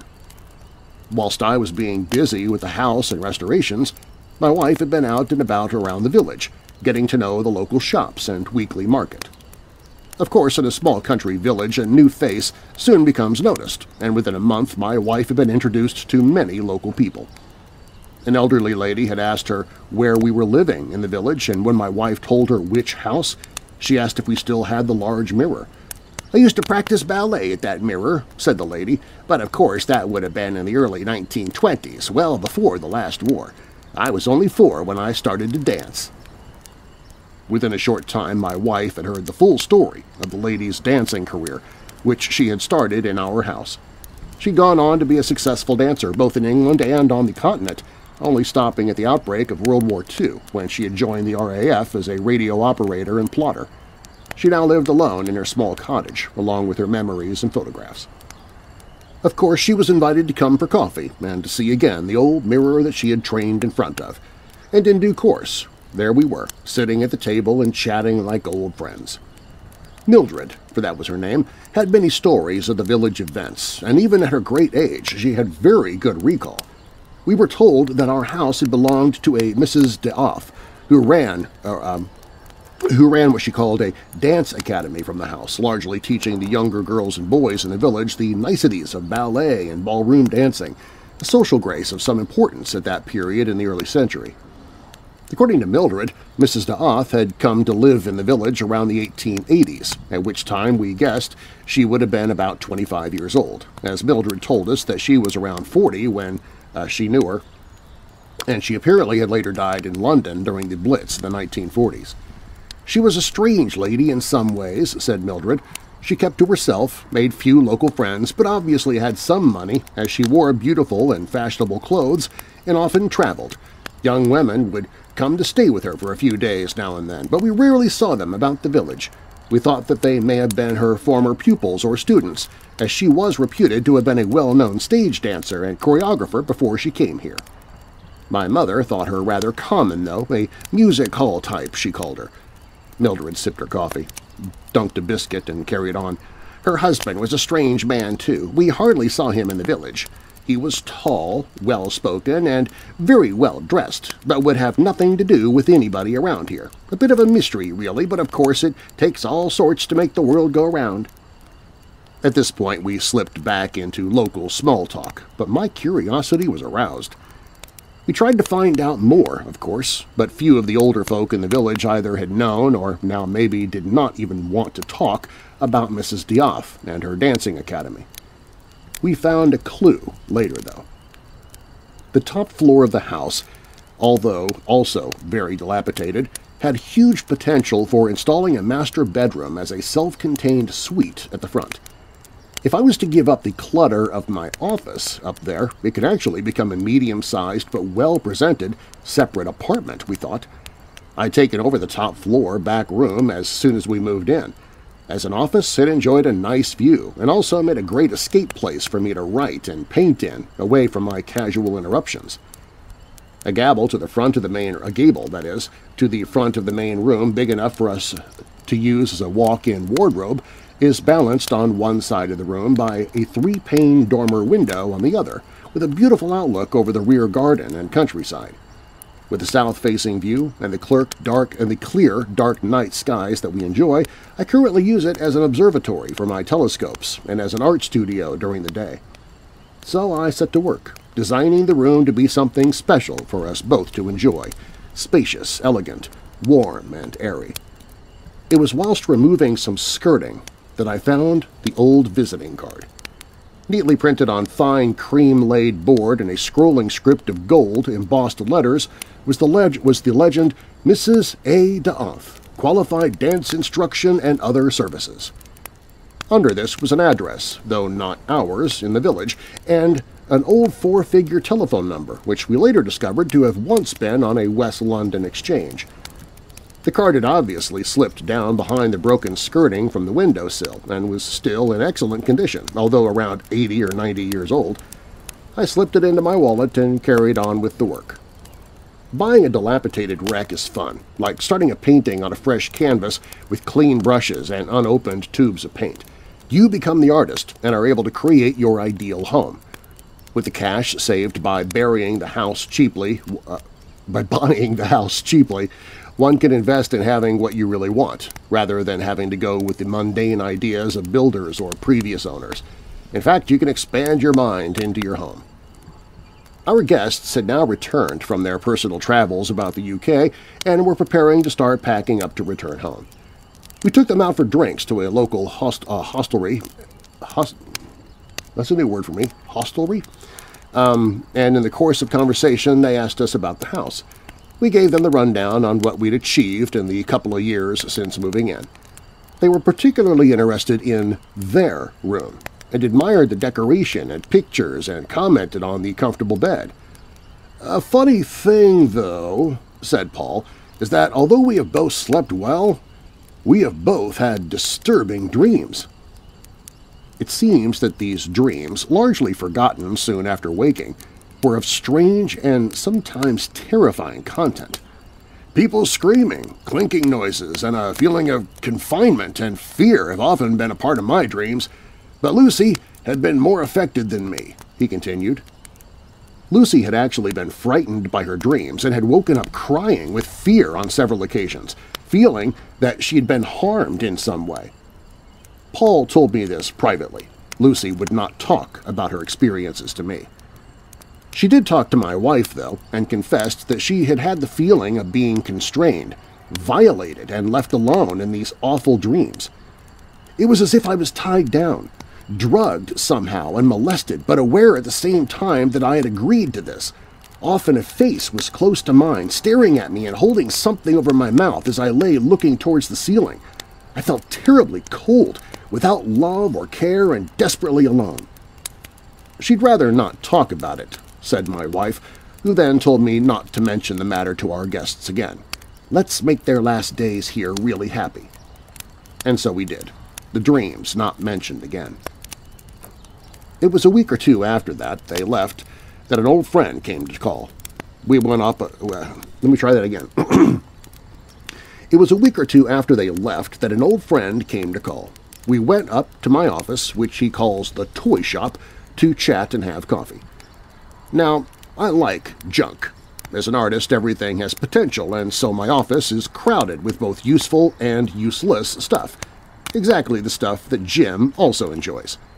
He particularly liked the look of the old electrical device and poked around with it, cleaning the contacts and checking the wires. "You know what I think this is," he said. "I think what you have here is an old induction coil, probably a quack medicine device from the old days." Of course, I told him about where I found it, and he was intrigued, so much so that he asked if he could try to make it work. "The principle is simple," he explained.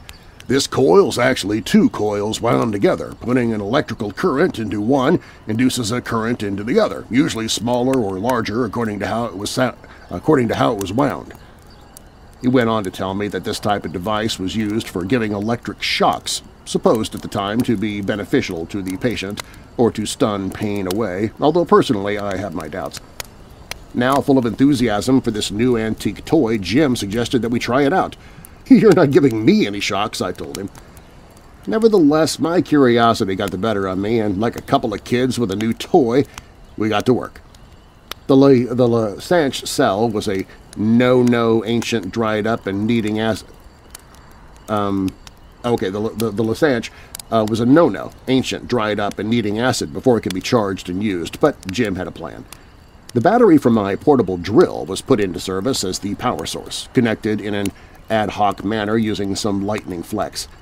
At last, Jim threw the brass leaf switch, and the room was suddenly brightened by the gold and blue flash of our 4-inch spark flying between the brass terminals, along with the acidic smell of ozone. It was like a moment from a Frankenstein movie. Anyone who had a model railway as a child would recognize this strange electrical stench immediately. Of course, when our eyes cleared, we did not leave it there and continued our experiments with the glee of 5-year-olds, completely oblivious of the dangers. We tried this and that, producing bigger and better sparks, both now wearing sunglasses, with Jim looking particularly mad in my wife's yellow frames. Within an hour, the battery was flat. Both of us had been stunned by huge electric shocks, and Jim had a fair-sized burn to the back of his hand. We decided to call it a day, and went for a beer. It was at the pub that our common sense returned. Jim told me to not experiment with the device again. "Too much chance of a serious injury or a heart attack," he said. But we did discuss what had been its previous use in the house. "I suspect it was used by a doctor or maybe a vet," said Jim.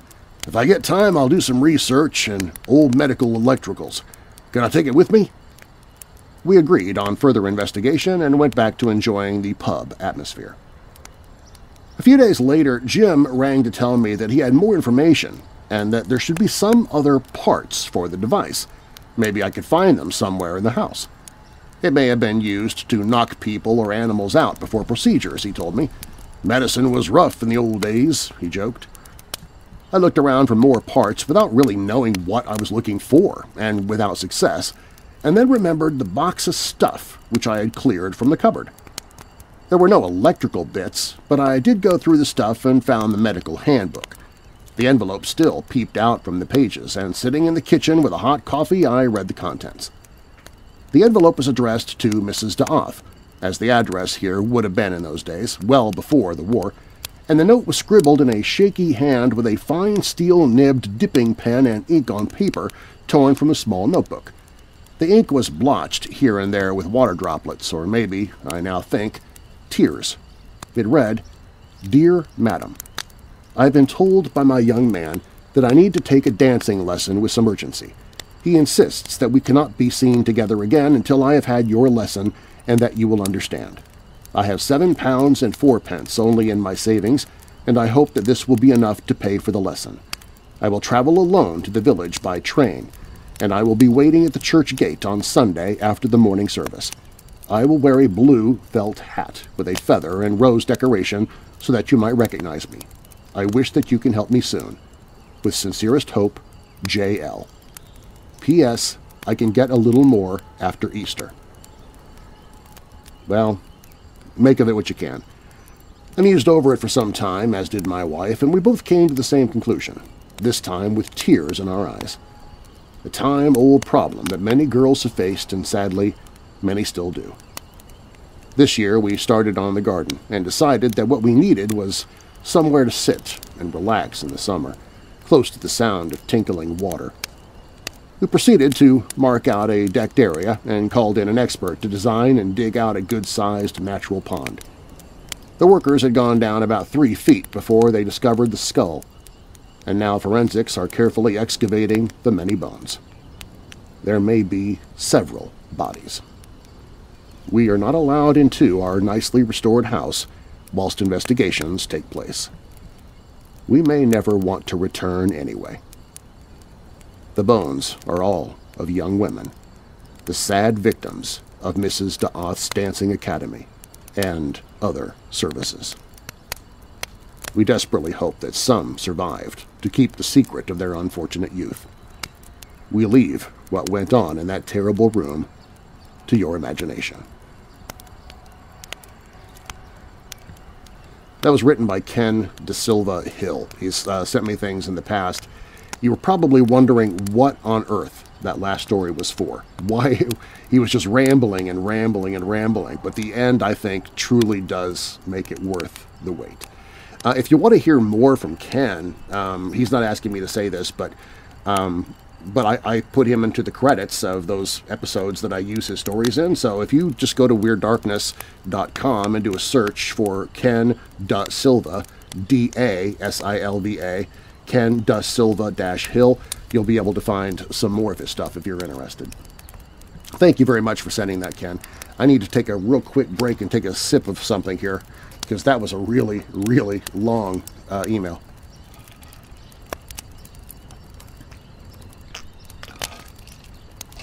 Okay.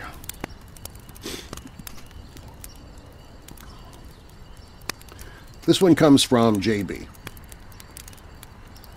Not sure if this counts as a story you can use for the Fireside Frights, as it was more of an experience while listening to your podcast rather than a spooky story, but just thought I'd pass it on.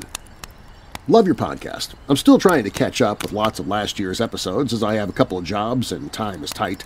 Yikes, I have a great deal of listening to do. LOL.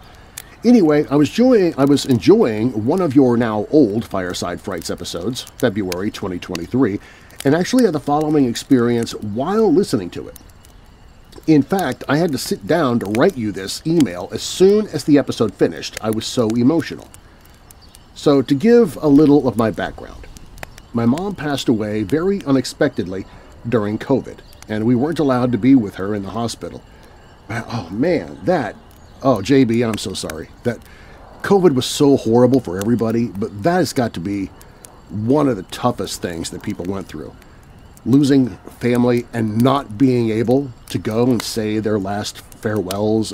Oh man, I'm so sorry, JB. Okay, I'll continue with your letter here, but you're already pulling at the heartstrings there. Your mom passed away very unexpectedly during COVID, and We weren't allowed to be with her in the hospital. We lived out of town, but it wouldn't have made any difference. Had we been able to get there, we still wouldn't have been able to be with her. Yeah. We knew her time was drawing near, and we needed to figure out a way to say goodbye and let her know she wasn't alone and how much we loved her. The best we could do was say our goodbyes to her over the phone, while someone held the receiver to her ear. We prayed and hoped that she could hear us. It was one of the most devastating experiences I've ever had, and it has always haunted me. Just not knowing. Did she hear us? Did our words penetrate her consciousness enough to be understood? Did she know that we were there with her, although not physically, but very much in spirit, and how much we loved her? I've always hoped for a sign from my mom that she's okay, and that she's with my dad, but up until today, I have never gotten one. So, now how it related to your Fireside Frights episode, you ask? I'll try my best to explain it and hope it makes sense. I'm not sure if you remember this particular episode, but it involved a story from a woman named Tina. She wrote in about how all of her life she'd been very close with her grandma, and after her grandma became ill with dementia, she couldn't bring herself to visit her grandma at the nursing home as she didn't want to see her that way. Well, on Mother's Day, she was finally going to see her, but her grandma ended up passing before she could get there. After the funeral, her dad gave her an old black rotary phone that had been in her grandma's house and jokingly said something like, "You know, for if grandma wants to get in touch." Well, later on, the phone did start ringing, and when Tina answered it, a particular song by Dolly Parton came through the receiver. Now, mind you, at the beginning of her story, Tina had only mentioned Dolly's name and that it involved one of her songs. Nothing about the song title, though. It was very strange, Darren. I'm listening to the podcast. You mentioned Dolly's name for the first time in Tina's story, and the words, "I will always love you," literally pop into my head. Clear as day, just out of nowhere. You continue reading Tina's story and get to the part of how the song, "I will always love you," is heard through the phone. I'm like, what the heck? I just heard those words a few minutes ago. As soon as I heard that song play on the episode, a chill came over me and my body was completely covered in goosebumps. I burst out crying. In fact, I had to pause the episode to just have a good, long cry. I knew with all of my heart my mom had sent me a sign, and I was so happy and relieved. To make it even more strange, unlike other people, I'm not one to automatically connect the words "I will always love you" as a title of Dolly's. They definitely would not be foremost in my mind when you mention the name Dolly Parton. So for them to appear in my mind out of the blue is just bizarre. While I do like her songs, I'm not a huge follower, and to tell you the truth, I've always associated the song with another singer. Don't hate me, Dolly fans. I get it, though. JB, I understand. Whitney Houston, when I hear that song, I think of Whitney Houston myself. Anyway, I just had to share this with you, Darren. For me, it just seemed too strange and too perfect to be a mere coincidence. In fact, I don't think I've ever had this type of visceral reaction to any of your other podcasts. And now as I'm typing this, I realized I was so focused and weirded out about the words "I will always love you" popping into my head that until just now I completely ignored the connection with the phone. I used the phone to say goodbye to my mom, and her grandma used it to get in touch with Tina. Wow, now it seems even crazier. How could I have just skipped over that? Good grief. And as I sometimes just hopscotch around to different episodes, it's strange that I found this episode when I did. I'll always be thankful I listened to this particular episode on this particular day. Talk about perfect timing. I just happened to listen to this particular episode today, May 13, 2024, the day after Mother's Day. Thanks for listening, and can't wait to catch up on all the episodes I've missed. I plan to be a lifelong fan. Signed, Jay. Wow. JB, man, thank you so much. I appreciate you sending that to me and being so open, I guess, for lack of better words. It means a lot to me that people listen and get something out of the podcast. I created Weird Darkness originally just because I needed a creative outlet.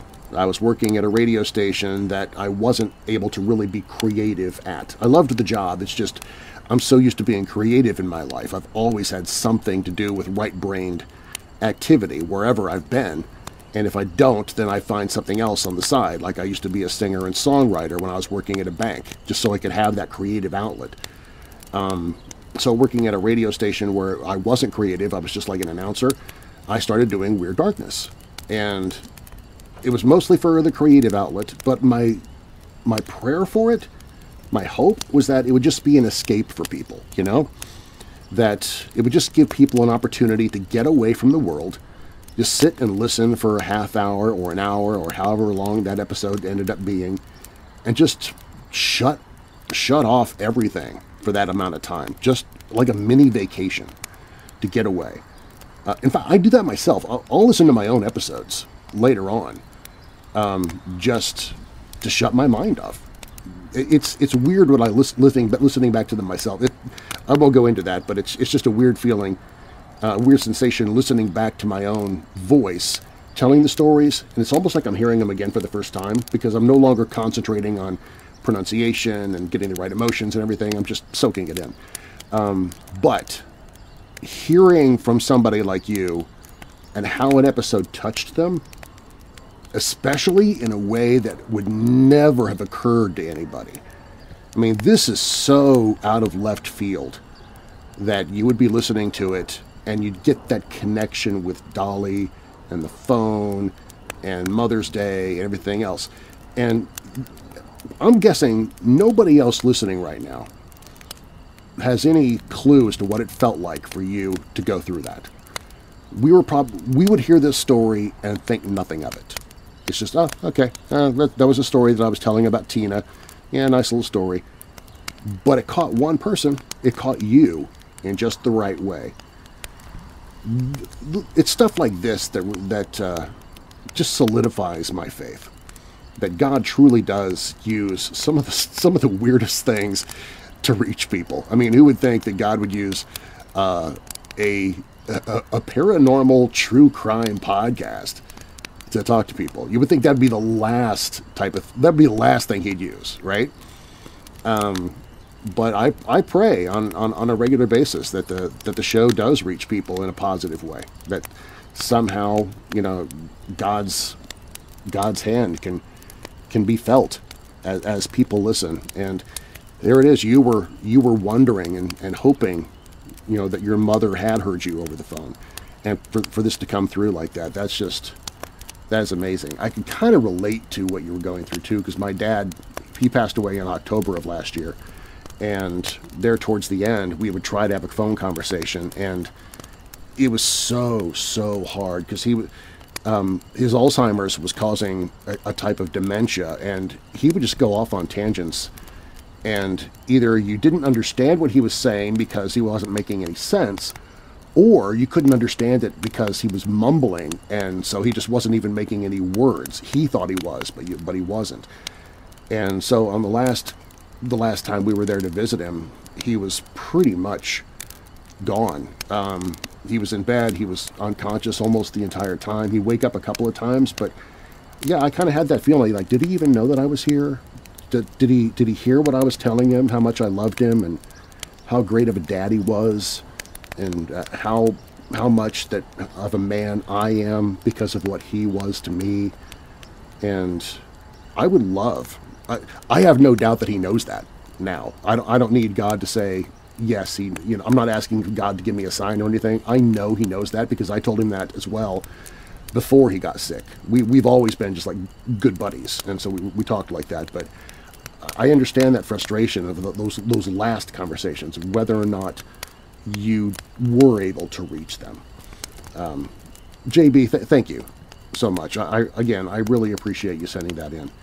I've got so many more emails here. I don't think I'm going to be able to get through them all. I might have to save them for another Fireside Frights, because we're coming up now on about an hour and 45 minutes. Okay, well, I can go a little bit longer. Let me get another sip.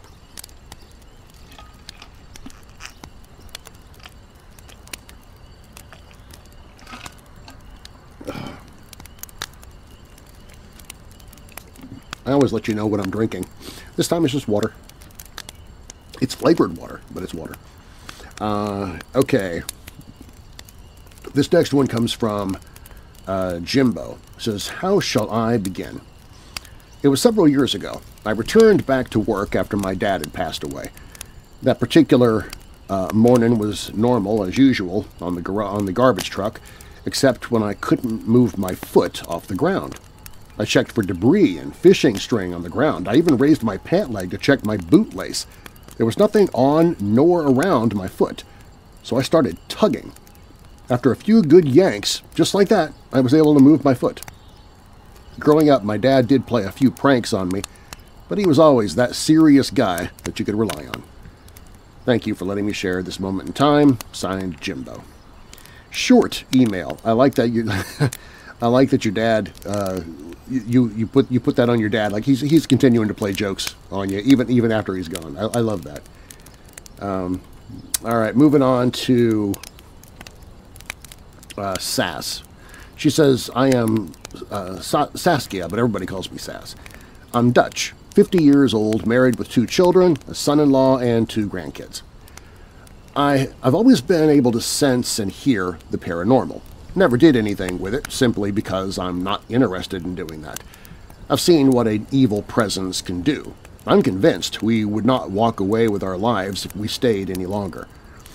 I knew we were... Wait a minute. I'm convinced we wouldn't walk away with our lives if we stayed any longer. Okay, I said that right. I knew we were not the only family living in our apartment. We were just the only living family. They were benign, so it didn't bother me, and they liked keeping us and company entertained with their party tricks. Flickering lights, picture frames falling and missing objects, things like that. Nothing major. We'd hear Grandma's slippers or someone walking upstairs until my son was born. That was the moment things went from benign to evil, very fast. No matter where my son slept, the thing was there. We started to get touched sounds like hissing and growling. I'm not sure what a touched sound would be. Anyway, people got scared in our home and it kept people out. It definitely wanted my son. The moment I moved my family out was the day the glasses on some shelves exploded and my husband got thrown from the kitchen into the hallway. I was out. I just hoped it didn't attach itself to my son. Luckily, that wasn't the case. The landlord made sure we got another house that same day, and he never rented that house again. After some research, we found out the family that lived on that spot in the house before the apartment was built was a Jewish family that got liquidated on the spot by the Nazis beginning in the Second World War. We think they were the benign ones. Why something had tried to take my son for its own, I didn't know. Now he's 20, and I know he's extremely empathetic, and if you talk with him, you can tell he lived lives before this one. He's wise beyond his years. Now I know he has a very open soul. Evil saw a chance and tried to take it. We never were bothered again, but I did take some precautions to make sure it would not happen again. With the help of a friend, being a witch, she bound both children so they wouldn't be open for anything. We cleansed the house and made sure nothing could come in. Now, almost 21 years later, I still keep these precautions up. I've seen my share, and it was more than enough. Thank you, Saz.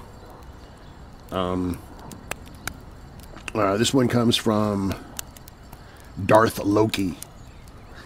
That's not his real name, but that's what we'll call him. Hi, Darren. Been listening to Weird Darkness for a while now, and you've even read 1 or 2 of my emails in your episodes. You're definitely a big part in my staying motivated to finish my bachelor's degree, and I'm anticipating that the same will be true as I start working toward... Hold on a second. Is that what I think this is... Hold on.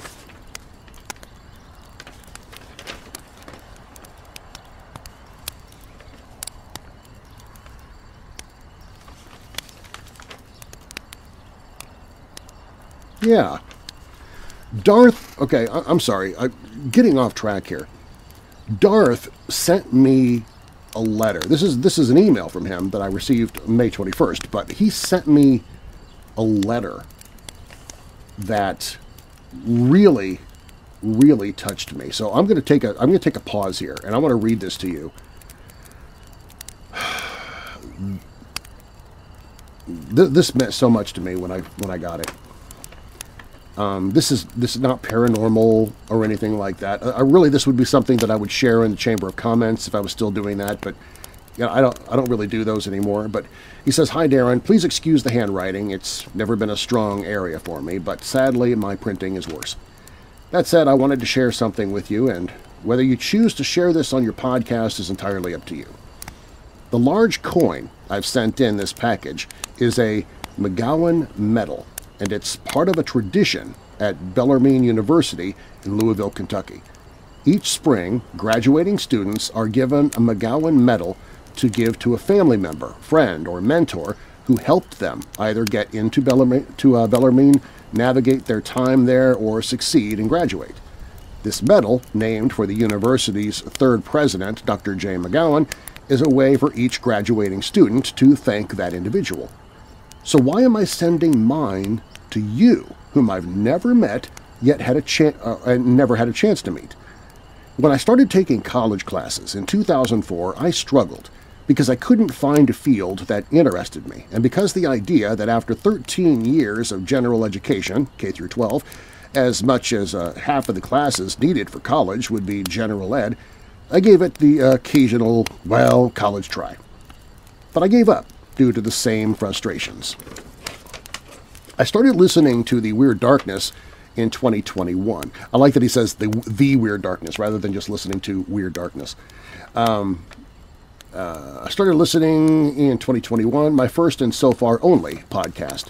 And in January of 2022, I started college again in my new state, Kentucky. I listened to you constantly while studying and doing homework, and in May of 2023, received a associate's degree and 5 certificates.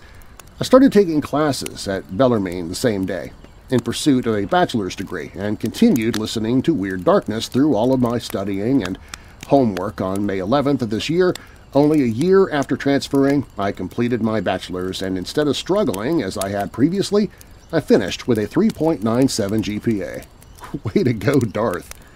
I never got a 3, even in high school, never got even close to a 3.9. I was lucky if I got to a 3. But you did so much more than just help me finish homework, he says. The year before I found your podcast, I got married. Less than 4 months later, I moved out, and the only communication between us after that involved lawyers and a judge. Added to my chronic pain from a deployment injury that's never healed, and I spent a lot of the last couple of years in depression. Darren, I want you to understand that I say the following with all possible sincerity. Nobody in this world has contributed more to the restoration of my mental health or to my successful completion of studies at Bellarmine than you. I know I've let this letter get awfully long, so let me close by saying how grateful I am that you do what you do, and add that nobody in my life is more deserving of this medal and what it represents than you. Thank you again, Darth. P.S. Because I know my writing can be hard to read, and he gives me his email. Wow. Darth. I can't tell you how many times I've actually read this. It meant so. Nobody has done this for me before. Nothing like this. I don't deserve this McGowan Medal. That you think that much of the podcast and what I do is it is humbling, man. So thank you. I wanted to share that with everybody else just because I wanted everybody to know. I guess I wanted everybody to know how proud I am of you for getting through everything that you went through and actually getting your degree. I mean, with all the crud that you went through. And also, by the way, thank you for your service, for getting into the service and doing that. I really appreciate that. I'm going to set this off to the side again. And I will come back. Yeah, I'll go ahead and read the email now that you sent. I just had to take that detour for a second. Okay. Hey, Darren, been listening to Weird Darkness for a while, and you've even read 1 or 2 of my emails in your episodes. You're definitely a big part of my staying motivated to finish my bachelor's degree, and I'm anticipating that the same will be true as I start working toward an MBA this fall. Now that I'm constantly swamped in homework, I wanted to share the following for you to consider as an entry for Fireside Frights. I know parts, maybe even most of it, will sound somewhat crazy, but it's all as true as I can possibly vouch for. I've always been fascinated with mythology, the paranormal, the various beliefs that humans have held to explain the inexplicable and cope with the difficulties of the reality they faced. Even at a young age, I was researching as best I could the origins of stories like ghosts, werewolves, and the like. I went on many tours of places that were reportedly haunted, a pre-Civil War fort in eastern Wyoming, the Winchester House in San Jose, California, and was repeatedly disappointed that nothing happened at all. I tried to keep an open mind, but couldn't help starting to think that belief in ghosts and the like was akin to a mass delusion.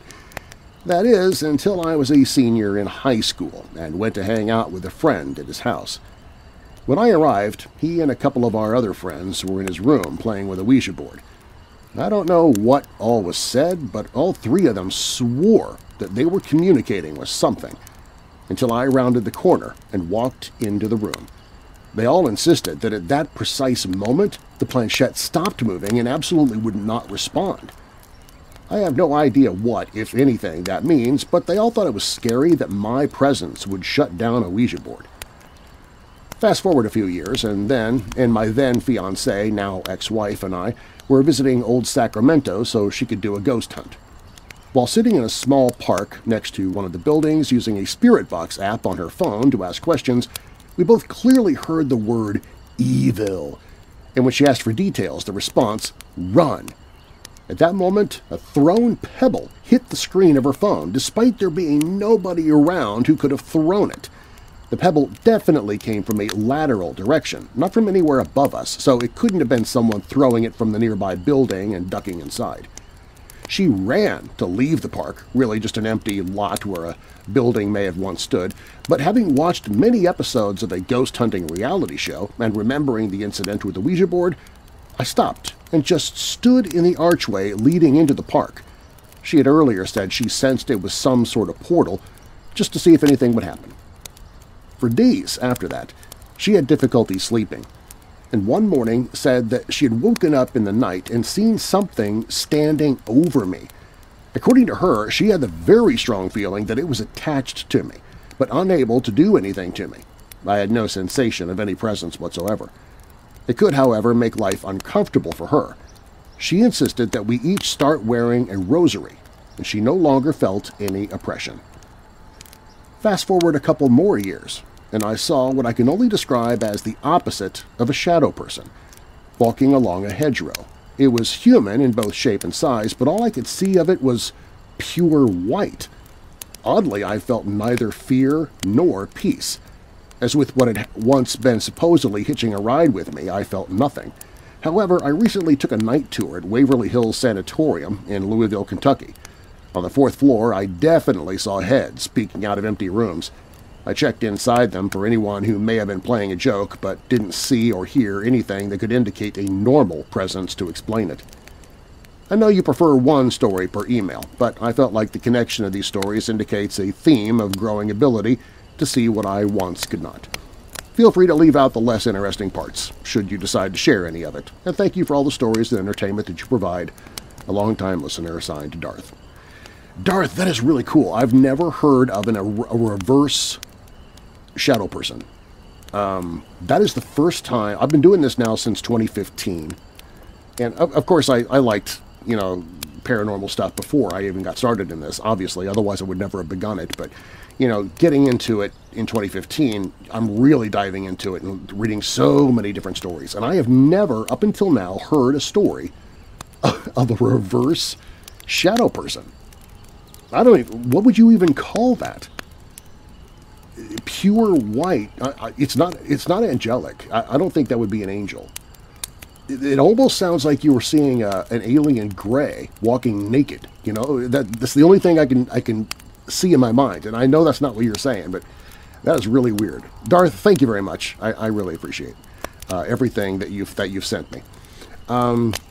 Okay, this one comes from somebody who wishes to remain anonymous. In fact, she calls herself Anonymous Cripple. So, okay. Hi, I had at least one hit put out on me, and here's my story. I'll preface this with, you had a hit put out on you? Wow, okay, all right, this is going to be different. I'll preface this with some information that I promise is relevant once you get to that part of the story. 1. In my prime, I was very, very good at martial arts. I have no self-confidence in any other aspect of my life, so I'm not just blowing smoke. I took to it very naturally and excelled quickly. I don't do it anymore, as my health has since declined, and I had a big falling out with the school owner. 2. I have a lot wrong with me, health-wise, most of which was underdiagnosed back then. I have Ehlers-Danlos syndrome, which makes my connective tissue weak and flexible. I also have some sort of nervous system disorder that makes it hard for me to feel pain appropriately. Now, before anybody out there thinks that's some kind of cool superpower, it's not. I have broken bones and had serious injuries before and had to be told about it secondhand. It's a dangerous condition. That means every time I fall down or have reason to think I've been injured, I really need to be checked over by someone else to make sure I'm actually good. On the flip side, sometimes my pain response is inappropriate, as in very weak for a large problem or very painful for a small scrap. It's very annoying. 3. About 3 months before this story happened, I had helicoptered down a ski slope on my snowboard and tore the heck out of my knee. My family, being what they were, refused me care because I couldn't feel the injury anyway, and it would ruin their trip. Yeah, parents of the year, those guys. But I knew something felt off, and now, even at my age, I still just walk funny. Weirdly enough, the injury stiffened up that joint a little, and that became my stronger knee, along with the bracing I generally wore during competitions after the accident. 4. This was very long ago, and my memory ain't what it was, so forgive my gaps. Now, to the hit. As I had mentioned previously, I was extremely good at martial arts. I was on the Rockford, Illinois Elite... Ooh, Rockford, hey, that's where I live right now. Anyway, I was on the Rockford, Illinois Elite competition team back in my 20s, meaning I had traveled around a lot to larger competitions out of state. I was also expected to be a scout of sorts, being sent either as a lone representative or with 1 or 2 others to new tournaments to see if it was safe or worth going to for the whole team later. As in, is the judging fair? Are the sparring matches governed safely? Is the atmosphere welcoming, etc., etc. It was at such a tournament that I had gone alone to that this came to light. I can't recall exactly where it was, aside from that I think it was in Illinois further south. The tournament itself was held in the basement of this large building. It was a fairly nice basement, however, carpeted, furnished. I think they even had a little cafe that was open. All in all, initial impression was pretty good. I noted that the ceilings were a bit low, making it hard for people with larger weapons to do their sets. I did staff at the time and knew I would have to stunt the one toss my traditional instructor allowed of me. There were also these large pillars fairly close together. I'm assuming load-bearing given the spacing and size of the pillars. They were about 4 by 4 feet squared, floor to ceiling, about 10 or 12 feet, or about every 10 to 12 feet, making the rings a bit tight and the sidelines crowded. I was navigating around, trying to figure out where my rings were going to be, who the judges were, and who I was going up against, when I found one of the people I would be sparring later that day. I noticed they were taking some ibuprofen, smelled of tiger balm, and were in the process of strapping on a back brace. All signs of a recent injury. I asked if they needed a hand and introduced myself. We chatted for a while, and I made note of their uniform and face, so I could pick them out later during our match and remind myself to take it easy on their back. I was good, but I wasn't a jerk. I felt that I left that interaction and was making my way back to my gear bag through the very crowded ringside when I found myself kind of stuck against one of the pillars and had to take a moment to look around for my next course of action. With how the rings were arranged around these obnoxious pillars, navigation was truly difficult, and I was stuck, kind of looking for a pathway back to where I wanted to go. While I was doing that, I thought I heard my name mentioned from an unfamiliar voice. I cued in and also heard my school name. I thought about announcing my presence, but for some reason stopped. On the opposite side of the large pillar I was standing against was one of the people I was meant to spar later that day, and their coach, and they were talking candidly about me. I don't recall exactly what they said, but it was something to the effect of, okay, so at noon, you'll be fighting blank. They have blank being her. They have a bad left knee, been wearing a brace for a while. Take the left knee out, okay? The left. We don't need them going to diamonds. If the judges call foul, I'll vouch for you that it was an accident. Can you make it look like an accident? Maybe fall over too? I need you to do this. And then proceeded to coach the fighter in how to make an illegal knee kick look like an accident. I just kind of stood there in disbelief. Martial arts people are generally pretty cool people. Like you can trust them not to steal your stuff or do petty crap like this. But on the other hand, there is a dark side to the sport. You rub someone the wrong way and suddenly your points aren't being called and your matches are unbalanced. I've seen a lot of crap happen, but as I mentioned, I'm generally not a jerk, so I'm fairly well liked and respected. I was good, but I wasn't a jerk about it. As far as that dark side continues, though, you don't just roll up to someone with unfounded and unprovable accusations. I knew what I heard, but I didn't have a recording or even a second person to vouch for me. Making accusations in that community is dangerous. Sometimes very dangerous. My next thought was my other opponent with the back brace. I did return to them, and I was the only other person at the tourney I told about it, worried that they'd do the same thing to them because of the back brace. I don't think they believed me, though, but I figured, well, that's on you. I did what I could to warn you. I ended up facing my opponents later that day, both of them, and managed to win both matches with my knee intact, though several very uncertain attempts were made. I like to think the coach was corrupt, but the student had better morals. I did report back to my school that this was not a tournament we should be endorsing, however. I often wonder just how many failed attempts at ending my career there actually were. Funny, it should be my own coach who did it for them. Signed, Anonymous Cripple. Sounds like a scene out of Karate Kid, man. When you said you got a hit out on you, I was almost thinking, oh my gosh, somebody's got like bringing a gun to you or something. Be careful how you word things. Okay, this next one comes from, they call themselves Mr. Lips. Okay.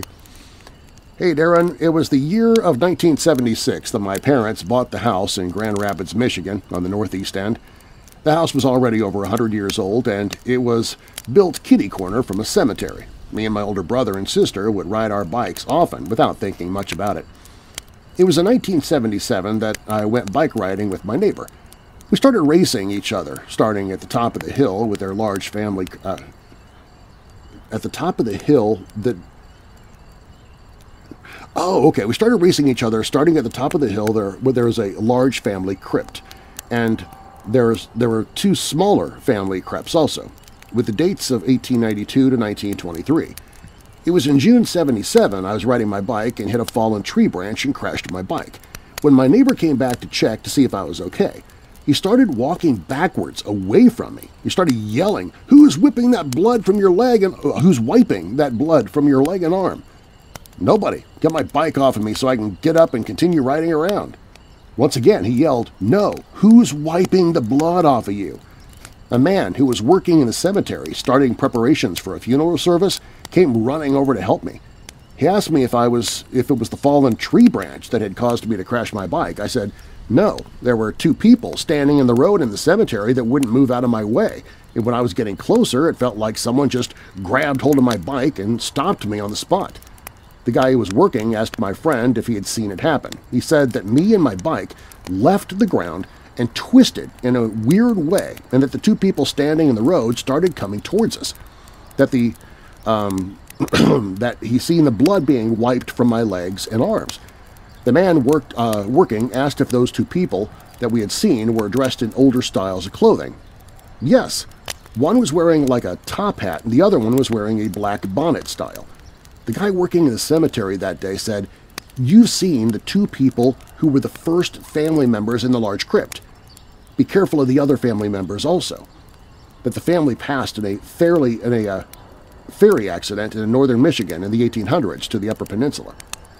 We kept on riding our bikes in the cemetery over the years. It always seemed like someone was watching us. It was in 1982 or 1983 when a person who was working in the cemetery found the lady who killed herself and her daughter by hanging from a tree by the large family crypt. My father is laid to rest in that cemetery on the northeast end of Grand Rapids, Michigan, and my grandparents also. Until I see my family once again, thank you, Mr. Lips. That would be that feels like a movie scene. Somebody seeing the blood being wiped away from you, but not knowing, like being invisibly being wiped away from you. That just feels like a movie scene to me. Okay. Let's see, this next one. Ooh, Hat Man encounters. Should I save this one for the next? No. All right. I'll tell you what. I'll do this one. How long? I've been going for a little more than 2 hours. I'll tell you what. I'll finish with this one, and then I'll do another Fireside Frights next month or something, and try to pick up with more of these. So I'll end. Yeah, I'll end with this one because my voice is my voice is starting to go. This one comes from Susan. She says, "Hey Darren, love listening to you. I had to change my listening strategy at work because the school I was at literally had no cell service. The school resource officer couldn't even use her radio. I could pull up Weird Darkness on my computer, but other podcasts were blocked.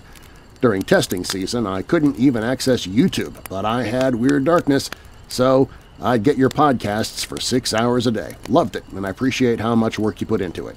Anyway, attached is my 2 Hat Man stories. You can use my pen name, S.M. Kirkland.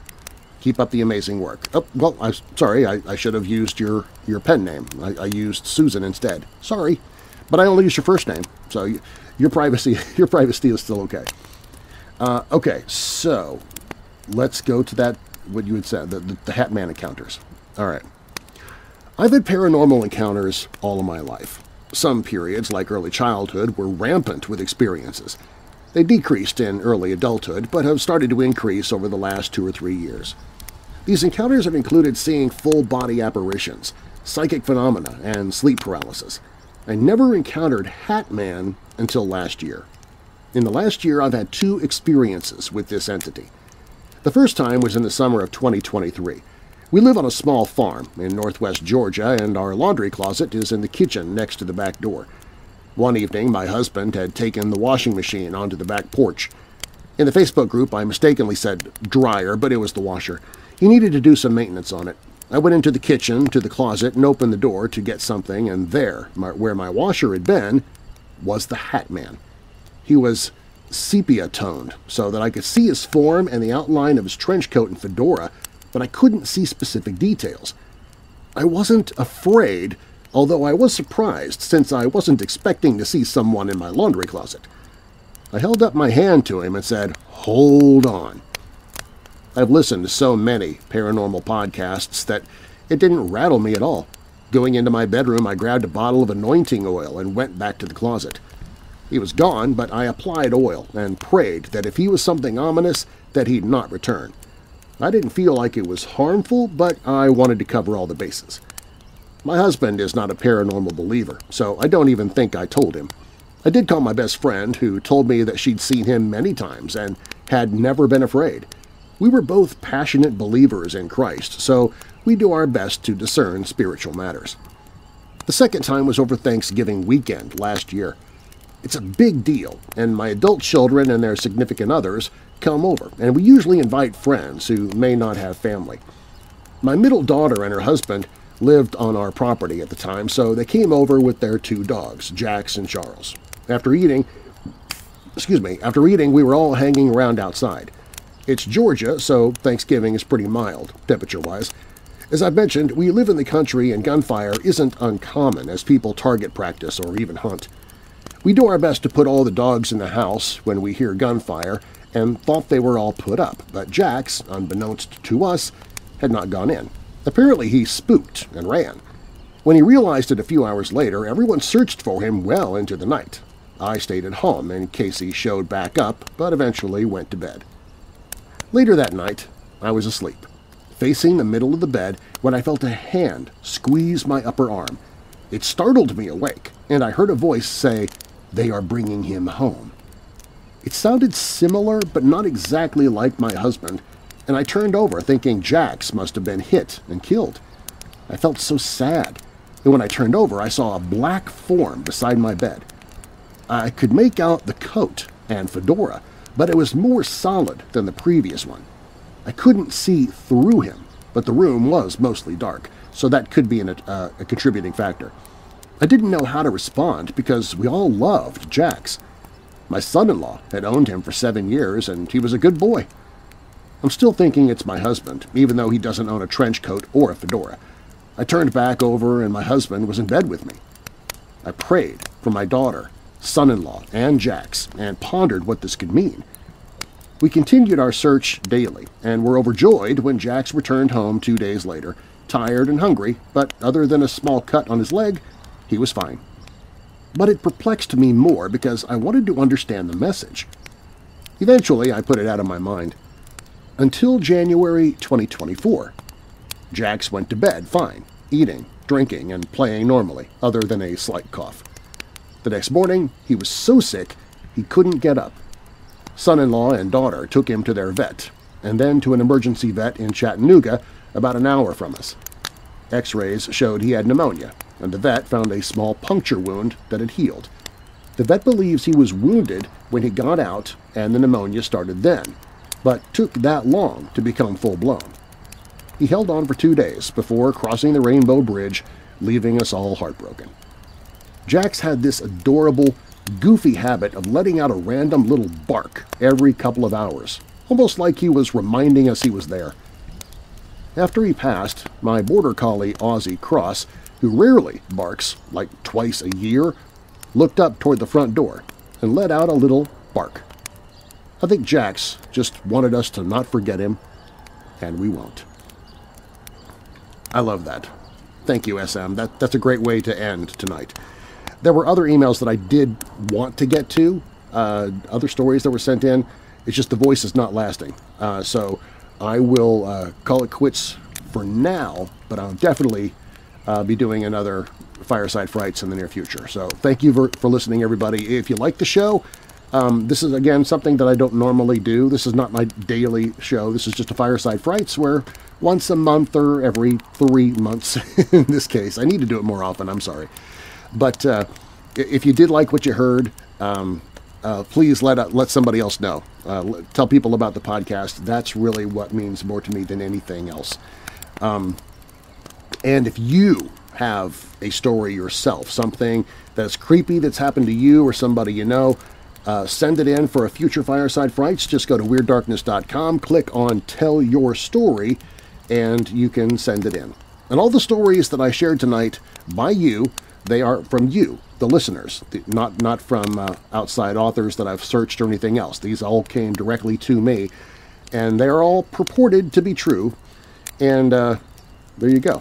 So now that we're coming out of the dark, I'll leave you with a little light. 1 John 2, verse 17, "The world and its desires pass away, but the man who does the will of God lives forever." And a final thought. By acting as if I was not afraid, I gradually ceased to be afraid. Theodore Roosevelt. I'm Darren Marlar. Thanks for joining me, Weirdos, in the Weird Darkness.